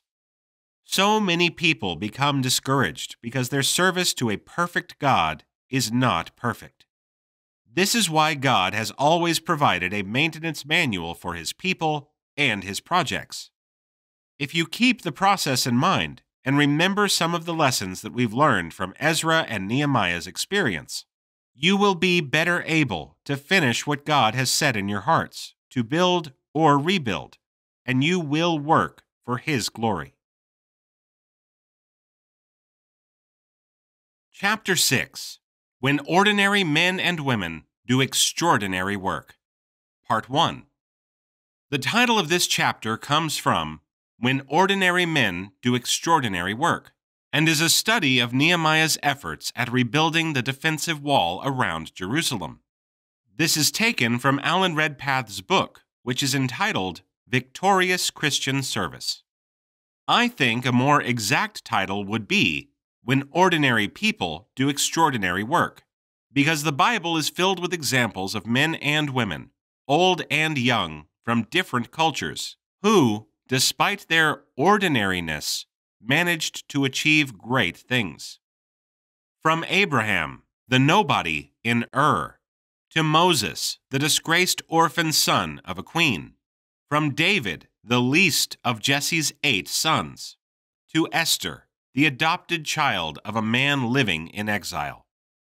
It seems that God has a fondness for those who are small in the eyes of men, those who are not considered great, even by the standards of this fallen world, to exercise His will and purpose through their small lives in order to bring honor and glory to Himself and bless with extraordinariness the lives of ordinary people. And so it was with Nehemiah. Oh yes, he was a cupbearer to the king, a counselor of sorts. Perhaps this had a measure of importance in the world. But the reality of the situation is that he was enslaved, part of the exiles who had been removed from Judah by the Babylonian army after the destruction of Jerusalem. Some scholars believe he may have even been a eunuch, because there is no mention of his family and the easy proximity he had to the king. His story demonstrates so well how God can use powerless and, yes, even damaged people to do great things in His name. In addition to this, and what's more pertinent for us here today, is that Nehemiah's experience teaches us what to expect from God when He calls on us to rise beyond our ordinary circumstances and build in His name. Note that we will retrace some material we've already covered to go more deeply into Nehemiah's experience. First, Nehemiah. Background. Before we begin, let's summarize some of what we've been studying about this period. We know that Jewish people had been taken into Babylonian captivity for 70 years. In approximately 538 BC, the power of the Babylonian Empire was broken by Persia, and upon assuming supremacy, the king of Persia encouraged the Jewish remnant to return to their own country. Some 5,000 did return, and they set about the immense task of rebuilding their city and their temple, which was the center of Jewish life. They faced opposition from their neighbors, and after laying its foundation, they were forced to stop rebuilding the temple. It lay unfinished for almost 20 years, until God raised up prophets to encourage the people to rise up and finish the building of the temple and reinstate worship. 60 more years passed, and another group of exiles returned with Ezra the priest. This man, who can trace his priestly lineage to Aaron, set about reestablishing the moral and spiritual life of the people that had fallen into a neglected state. In 445 BC, 12 years after Ezra had returned to Jerusalem to minister to the people, God raised up another servant to match the need of the hour. God called Nehemiah to come and rebuild the wall around Jerusalem. Nehemiah lived and served in the court of the Persian king, Artaxerxes I. He obtained permission and supplies from the king in order to return to Jerusalem and rebuild its protective wall and gates. We read in his book that he encountered much opposition from the enemies of the Jews, but that, in a remarkably short time, the wall was built. The rest of his memoir recounts how he had to return to the city later on in order to reinstate religious order among the leaders and people. In studying Nehemiah's calling, we can learn much about the way that God's servants respond and work once they are called. Second, cupbearer to fortress builder. Nehemiah 1 and 2. Please open your Bibles to Nehemiah chapter 1, and let's see how one goes from being an enslaved cupbearer to a successful fortress builder. The words of Nehemiah, the son of Hakaliah. Now it happened in the month of Chislev, in the 20th year, while I was in Susa, the capital, that Hanani, one of my brothers, and some men from Judah came, and I asked them concerning the Jews who had escaped and had survived the captivity, and about Jerusalem. They said to me, "The remnant there in the province who survived the captivity are in great distress and reproach, and the wall of Jerusalem is broken down, and its gates are burned with fire." Nehemiah 1, 1 through 3. Nehemiah's brother and others visit him with news of home. The problem of broken walls and burned gates was twofold. First, it was a safety issue. They were quite vulnerable to attack from their unfriendly neighbors, as well as roaming bandits and thieves. Second, it was an honor issue. Their city and society were ashamed because of the condition of their wall, the first thing the people saw when they approached the city. When I heard these words, I sat down and wept and mourned for days, and I was fasting and praying before the God of heaven. Nehemiah 1:4. Nehemiah is touched by this report. The condition of the wall symbolizes the discouragement and fear of the people. They were as broken as the wall. He is so troubled by this news that he goes to bed in fasting and prayer. We learn that later in his prayers, he is asking God what can be done about this situation. I said, "I beseech you, O Lord God of heaven, the great and awesome God, who preserves the covenant and loving kindness for those who love him and keep his commandments. Let your ear now be attentive, and your eyes open to hear the prayer of your servant, which I am praying before you now, day and night, on behalf of the sons of Israel, your servants, confessing the sins of the sons of Israel, which we have sinned against you. I and my father's house have sinned. We have acted very corruptly against you, and have not kept the commandments, nor the statutes, nor the ordinances which you commanded your servant Moses. Remember the word which you commanded your servant Moses, saying, 'If you are unfaithful, I will scatter you among the peoples. But if you return to me and keep my commandments and do them, though those of you who have been scattered were in the most remote part of the heavens, I will gather them from there, and will bring them to the place where I have chosen to cause my name to dwell. They are your servants and your people, whom you redeemed by your great power and by your strong hand.'" Nehemiah 1, 5 through 10. In his prayer, he acknowledges that the condition of the wall and of the people are due to their sins and disobedience. He also appeals to God to fulfill his promise to bless and restore his people. "O Lord, I beseech you, may your ear be attentive to the prayer of your servant and the prayer of your servants who delight to revere your name, and make your servant successful today, and grant him compassion before this man." Now I was the cupbearer to the king. Nehemiah 1:11. At the end of the prayer, we see that Nehemiah has a specific request in mind, something he wants to do to resolve the problem, but he needs God's help to do it. We're not sure what this is until the very last line, where he mentions what his role is. In normal circumstances, one would put this information at the very beginning to describe who the author is and his position. He's a Jew first, then a cupbearer. This is how his priorities lie in his life and identity. He also uses this condition to reveal what his ultimate plan is, to appeal to the king for help. He's asking God to turn the king's heart toward him in a favorable way.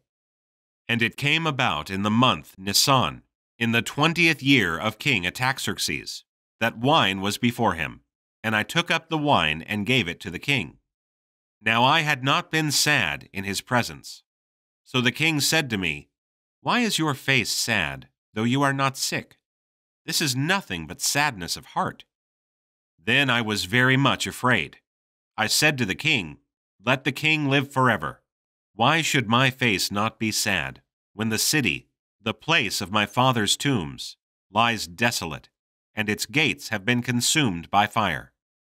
Then the king said to me, "What would you request?" So I prayed to the God of heaven. Nehemiah 2:1-4.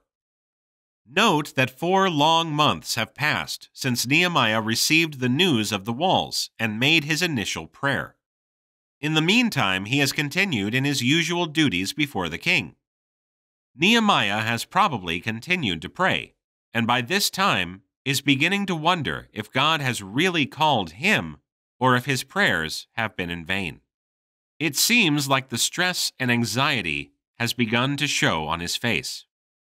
Now, we need to understand that Nehemiah wasn't acting sad to get the king's attention. He wasn't trying to make something happen. Being sad or engrossed in your own problems, or distracted at all in the presence of the king, was a capital offense. Cupbearers were expendable, and the king wasn't Oprah. Nehemiah had good reason to be afraid. Instead of the subject coming up during the discussion of politics or in some normal way, the king was asking him a personal question, and he was being forced to respond. So Nehemiah tells the truth. If you're going to die, you might as well tell the truth. He reveals the condition of his city. The king responds by allowing Nehemiah to make a request of him. Note, before Nehemiah does this, he makes another prayer. Nehemiah was not allowed to approach this king, but God was, and did, on Nehemiah's behalf, and answered his prayer at the proper time. I said to the king, "If it please the king, and if your servant has found favor before you, send me to Judah, to the city of my father's tombs, that I may rebuild it." Then the king said to me, the queen sitting beside him, "How long will your journey be, and when will you return?" So it pleased the king to send me, and I gave him a definite time. And I said to the king, "If it please the king, let letters be given me for the governors of the provinces beyond the river, that they may allow me to pass through until I come to Judah, and a letter to Asaph, the keeper of the king's forest, that he may give me timber to make beams for the gates of the fortress, which is by the temple, for the wall of the city, and for the house to which I will go."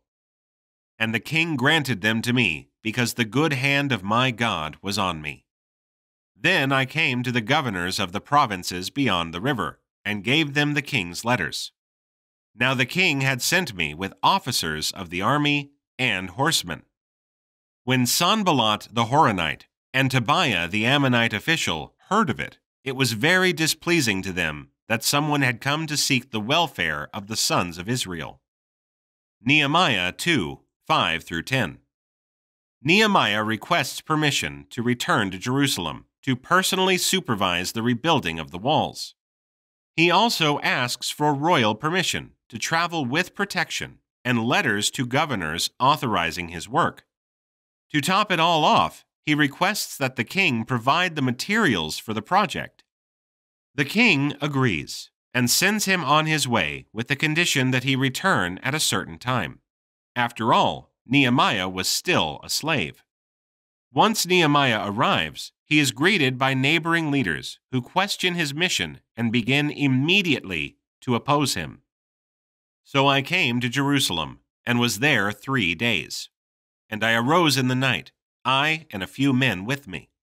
I did not tell anyone what my God was putting into my mind to do for Jerusalem, and there was no animal with me except the animal on which I was riding.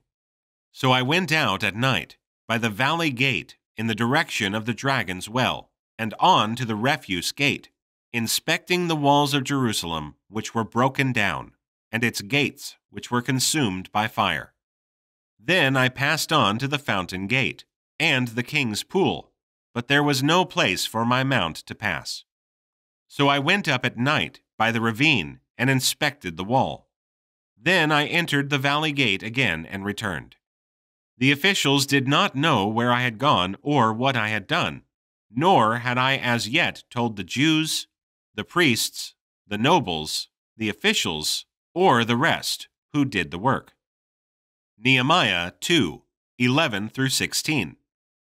Once in Jerusalem, he quietly surveys the work that needs to be done, quietly or secretly, because he does not want to provoke an attack from his enemies or opposition from the people before he has a chance to speak to them. So I said to them, "You see the bad situation we are in, that Jerusalem is desolate, and its gates burned by fire.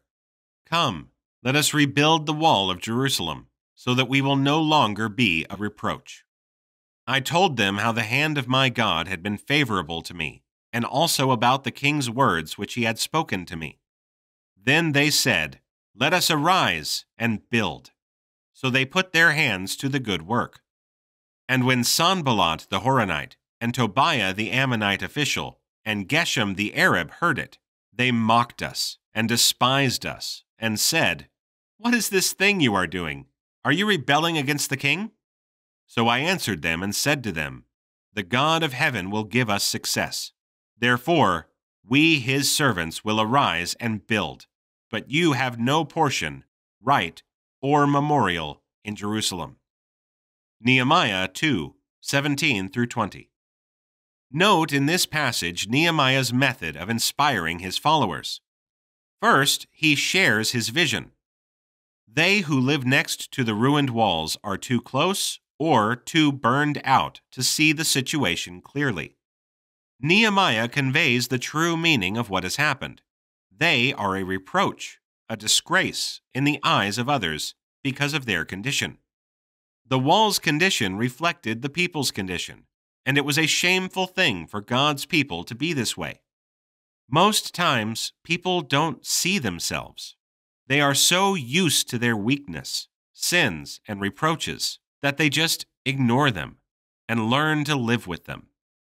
Nehemiah's vision was not of the future. He was not a prophet. His was a clear vision of what was actually happening. He doesn't berate or rebuke the people. He simply shares the clarity of his vision and offers the natural solution. Let's rebuild. People are more likely to respond to an action plan for fixing a problem than continual harping and complaining about the problem at hand. The second step in Nehemiah's method to inspire the people, he provides motivation. Now, if he were a modern motivational speaker, he would have said things like, "Just do it. Believe in yourself and all things are possible. Buy these tapes and books and I'll motivate you to do it." But of course, he didn't. He was God's servant, and God's servants are motivated by God, not themselves or other men. Why do this? Nehemiah asked. Because this is no ordinary wall. This is God's wall. Because this is no ordinary work. This is God's work. Because you are not just ordinary people. You are God's people. When it comes to building anything for God, let's remember that it's the Spirit of God that moves men to action, not slogans or surveys. Third, Nehemiah provided a response to opposition. Remember, a few chapters back, I said that any project has stages. Stage 1 was beginning. Stage 2 was obstacles. Godly vision and motivation are no guarantee that there will be no obstacles. On the contrary, godly vision and motivation guarantee that there will be opposition.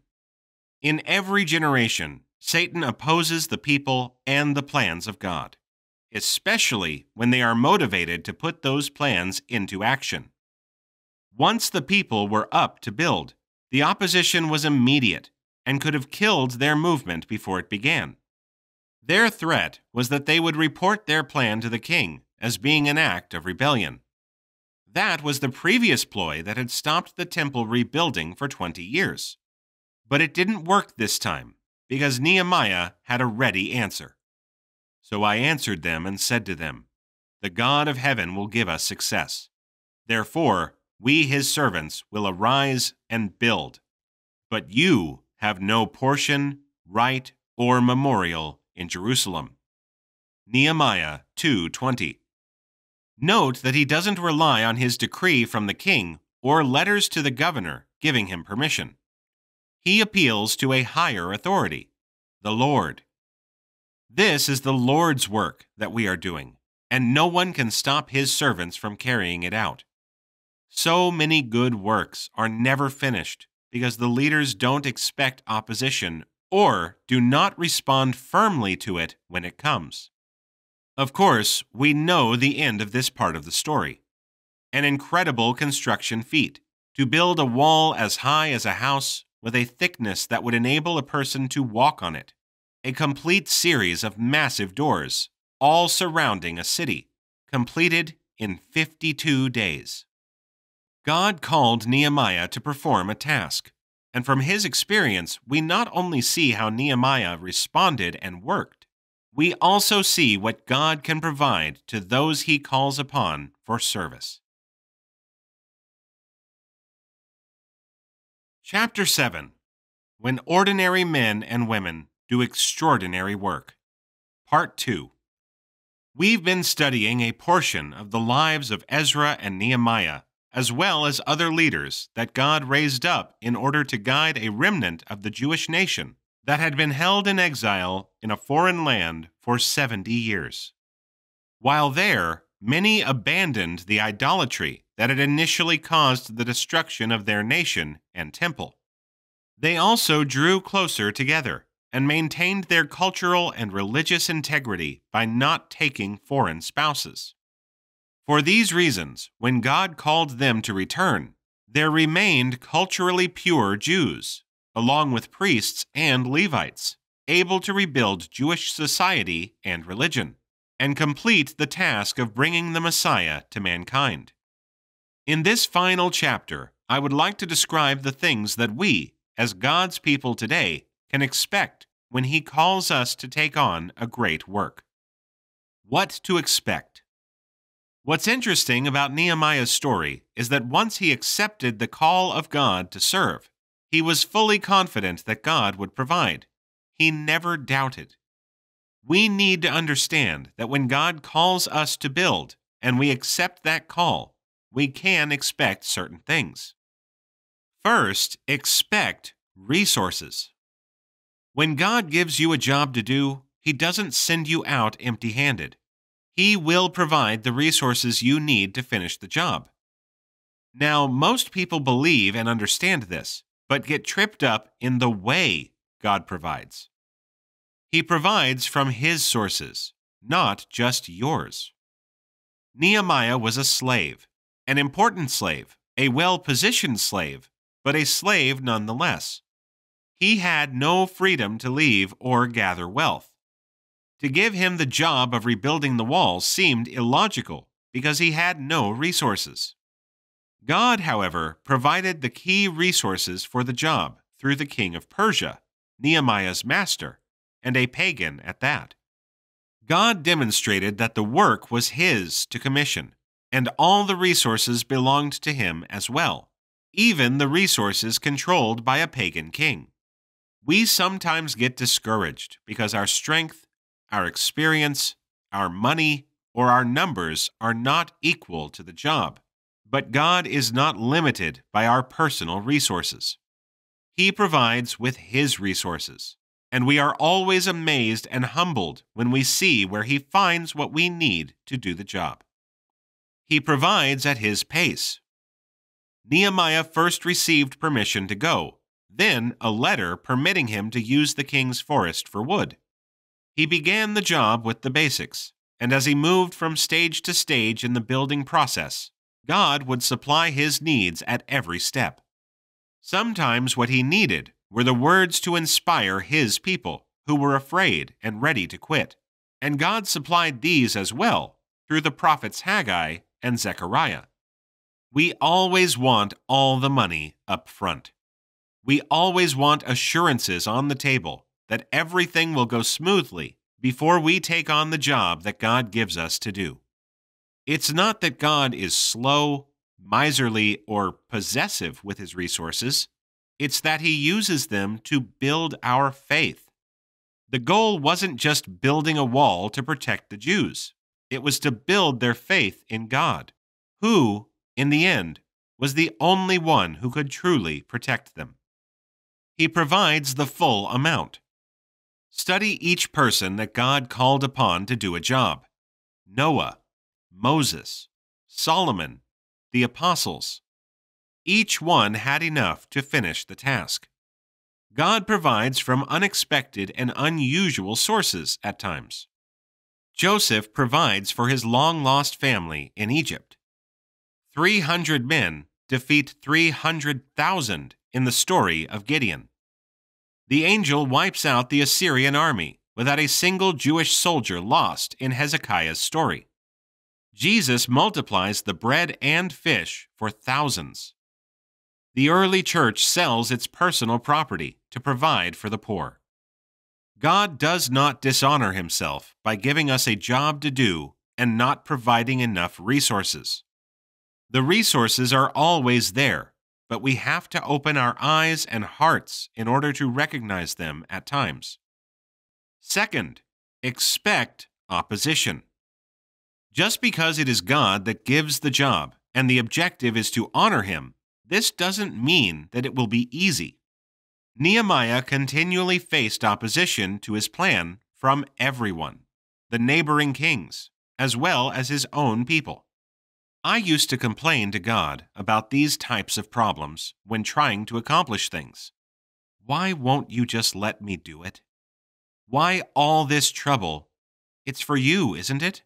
It's right, isn't it? It will accomplish good, won't it? Why all the hassle? Then I realized God doesn't cause the hassle. Satan causes the hassle. Because when God gives a person a job to do, Satan will be there to frustrate his plans in every conceivable way. He uses the outside influences of evil men. He uses the inside influences of our weaknesses to sin.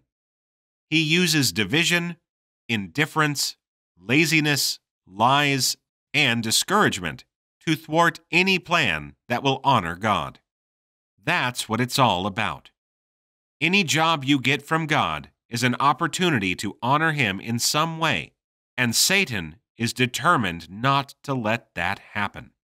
Therefore, if God gives us a task to perform, you can be sure that the snake will be there also, causing trouble from the beginning.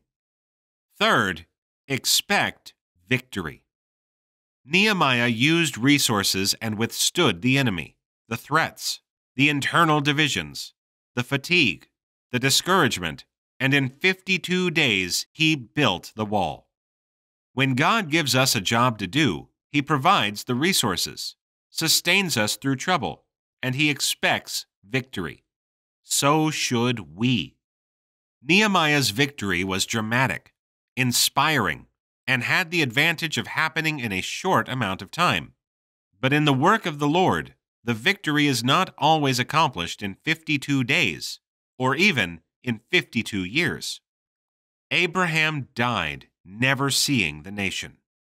Moses died, never entering the promised land. David died, never seeing the temple. Paul died, never seeing Christianity becoming the religion of the empire. Sometimes the job is a long-term one, and you may not see the victory in your own lifetime. But if God calls on you to rise up and build, expect the victory sooner or later, because if it comes from the Lord, nothing will be able to stop the victory.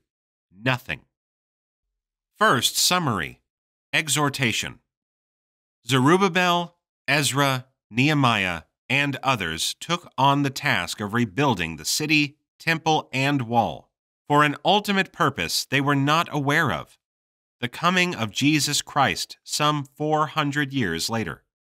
That was part of the job that no one but God knew at the time.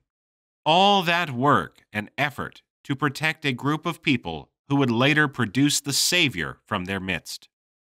Today, we are charged with preaching the gospel to the entire world, to grow the kingdom, to be a constant witness to all for the return of Jesus Christ, who will judge the world and exalt the church at the end of time.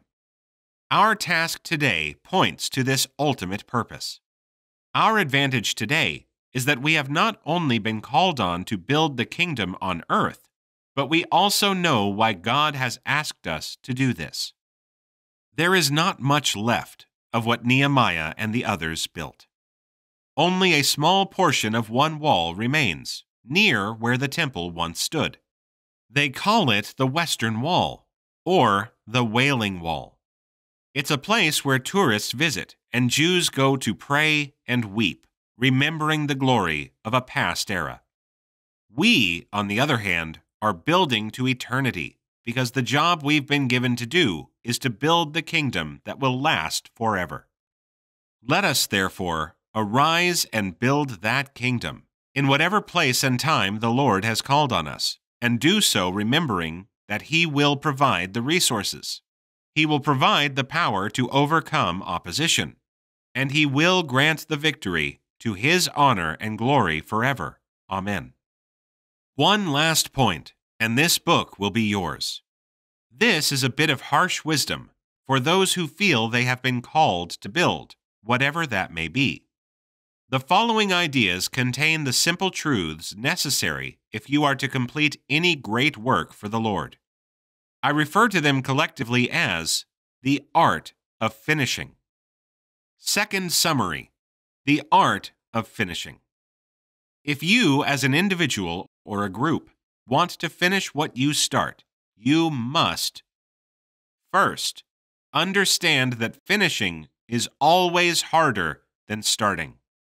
So many of life's great ideas, projects, plans, businesses, careers, relationships, and missions have been left unfinished because people didn't understand this simple but important truth. The first wave of people returning to Jerusalem were excited to get things going, but they quickly abandoned the work at the first sign of opposition. So many people don't realize that the rush and enthusiasm that accompanies the beginning of a project rarely lasts until the end. People are propelled along with that first flush of excitement when they begin, but when their jets cool down, so does their dedication and commitment. With time, most of their energy is spent looking for a way out of the project instead of a way to finish the project. A testimony to this fact is that there are a lot more unfinished projects and neglected causes in the world than completed ones. A great modern example of this phenomenon is the marathon run. We have one in Montreal every summer. 10,000 runners from all over the world start the 26-mile race on the Jacques Cartier Bridge, which is shut down for the event. The TV cameras always show how charged up everyone is at the starting line, loosening, smiling, high fives, stretching, etc. But what a difference at the halfway and three-quarter way mark. Gray faces, puking, falling from exhaustion. Then, look at the few hundred that manage to complete the race. Eyes glazed, legs like two dead weights, and total burnout of the lungs. The ones who crossed the finish line knew from the beginning that the end was going to be much, much harder than the start. His starting line was the wall, and it was a 52-day adrenaline rush. But read chapters 7 through 13 in his book, and you'll see that his task was far from over when the wall was done. That was the beginning. He had to persevere through the reorganization of that society. the reestablishment of their feasts and covenant to obey God, to reinstate the collection of tithes to support the service of the temple, to organize a national feast day to dedicate the wall. He even had to return for a time to rebuke the people for their backsliding and unfaithfulness.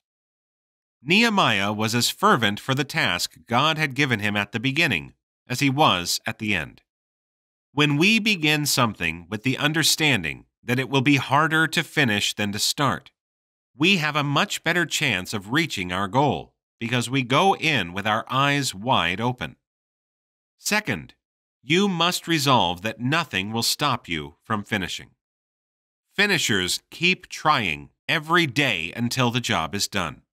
Whatever the challenge, task, or struggle, training to master a sport or making the team, breaking a sinful habit, building a relationship, wall, or a congregation.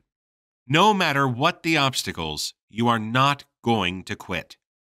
Thomas Edison examined over 1,500 formulas and experiments before getting his invention of the light bulb to work. The difference between failure and success is not just strength, wealth, or talent. The real difference between individuals is the resolution not to quit under any circumstances. Oh yes, God provides the resources, the direction, and the victory. But we are the ones that decide if we are going to persevere or not. Actually, the true point of victory happens at the moment you decide not to quit, no matter what the cost. People can treat you unfairly and make life difficult. Circumstances can work against you, but only you remain in control of the decision to quit or not. Third, remember that rewards are only given to finishers, not starters. Quitters have stories, excuses, and complaints, but the prizes go to those who finish.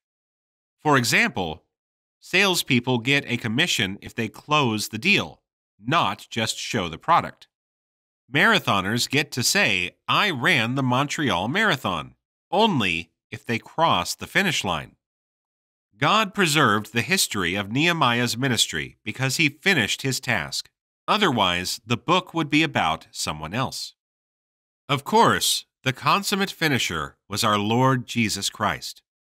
When he began his ministry, the crowds were with him. They tried to make him king because they saw his miracles and heard his wisdom. At the end of his life, however, he was alone, beaten, humiliated, totally rejected, and was nailed to a Roman cross. And yet, he was able to say, "It is finished." John 19:30.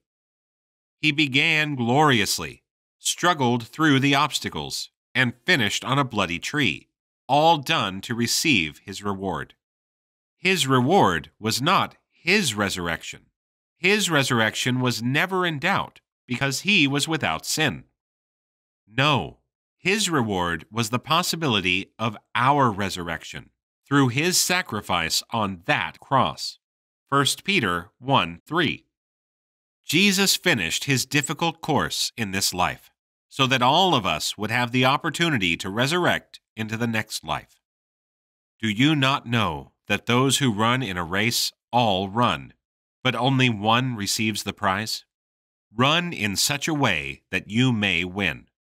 Everyone who competes in the games exercises self-control in all things. They then do it to receive a perishable wreath, but we an imperishable. 1 Corinthians 9:24 and 25.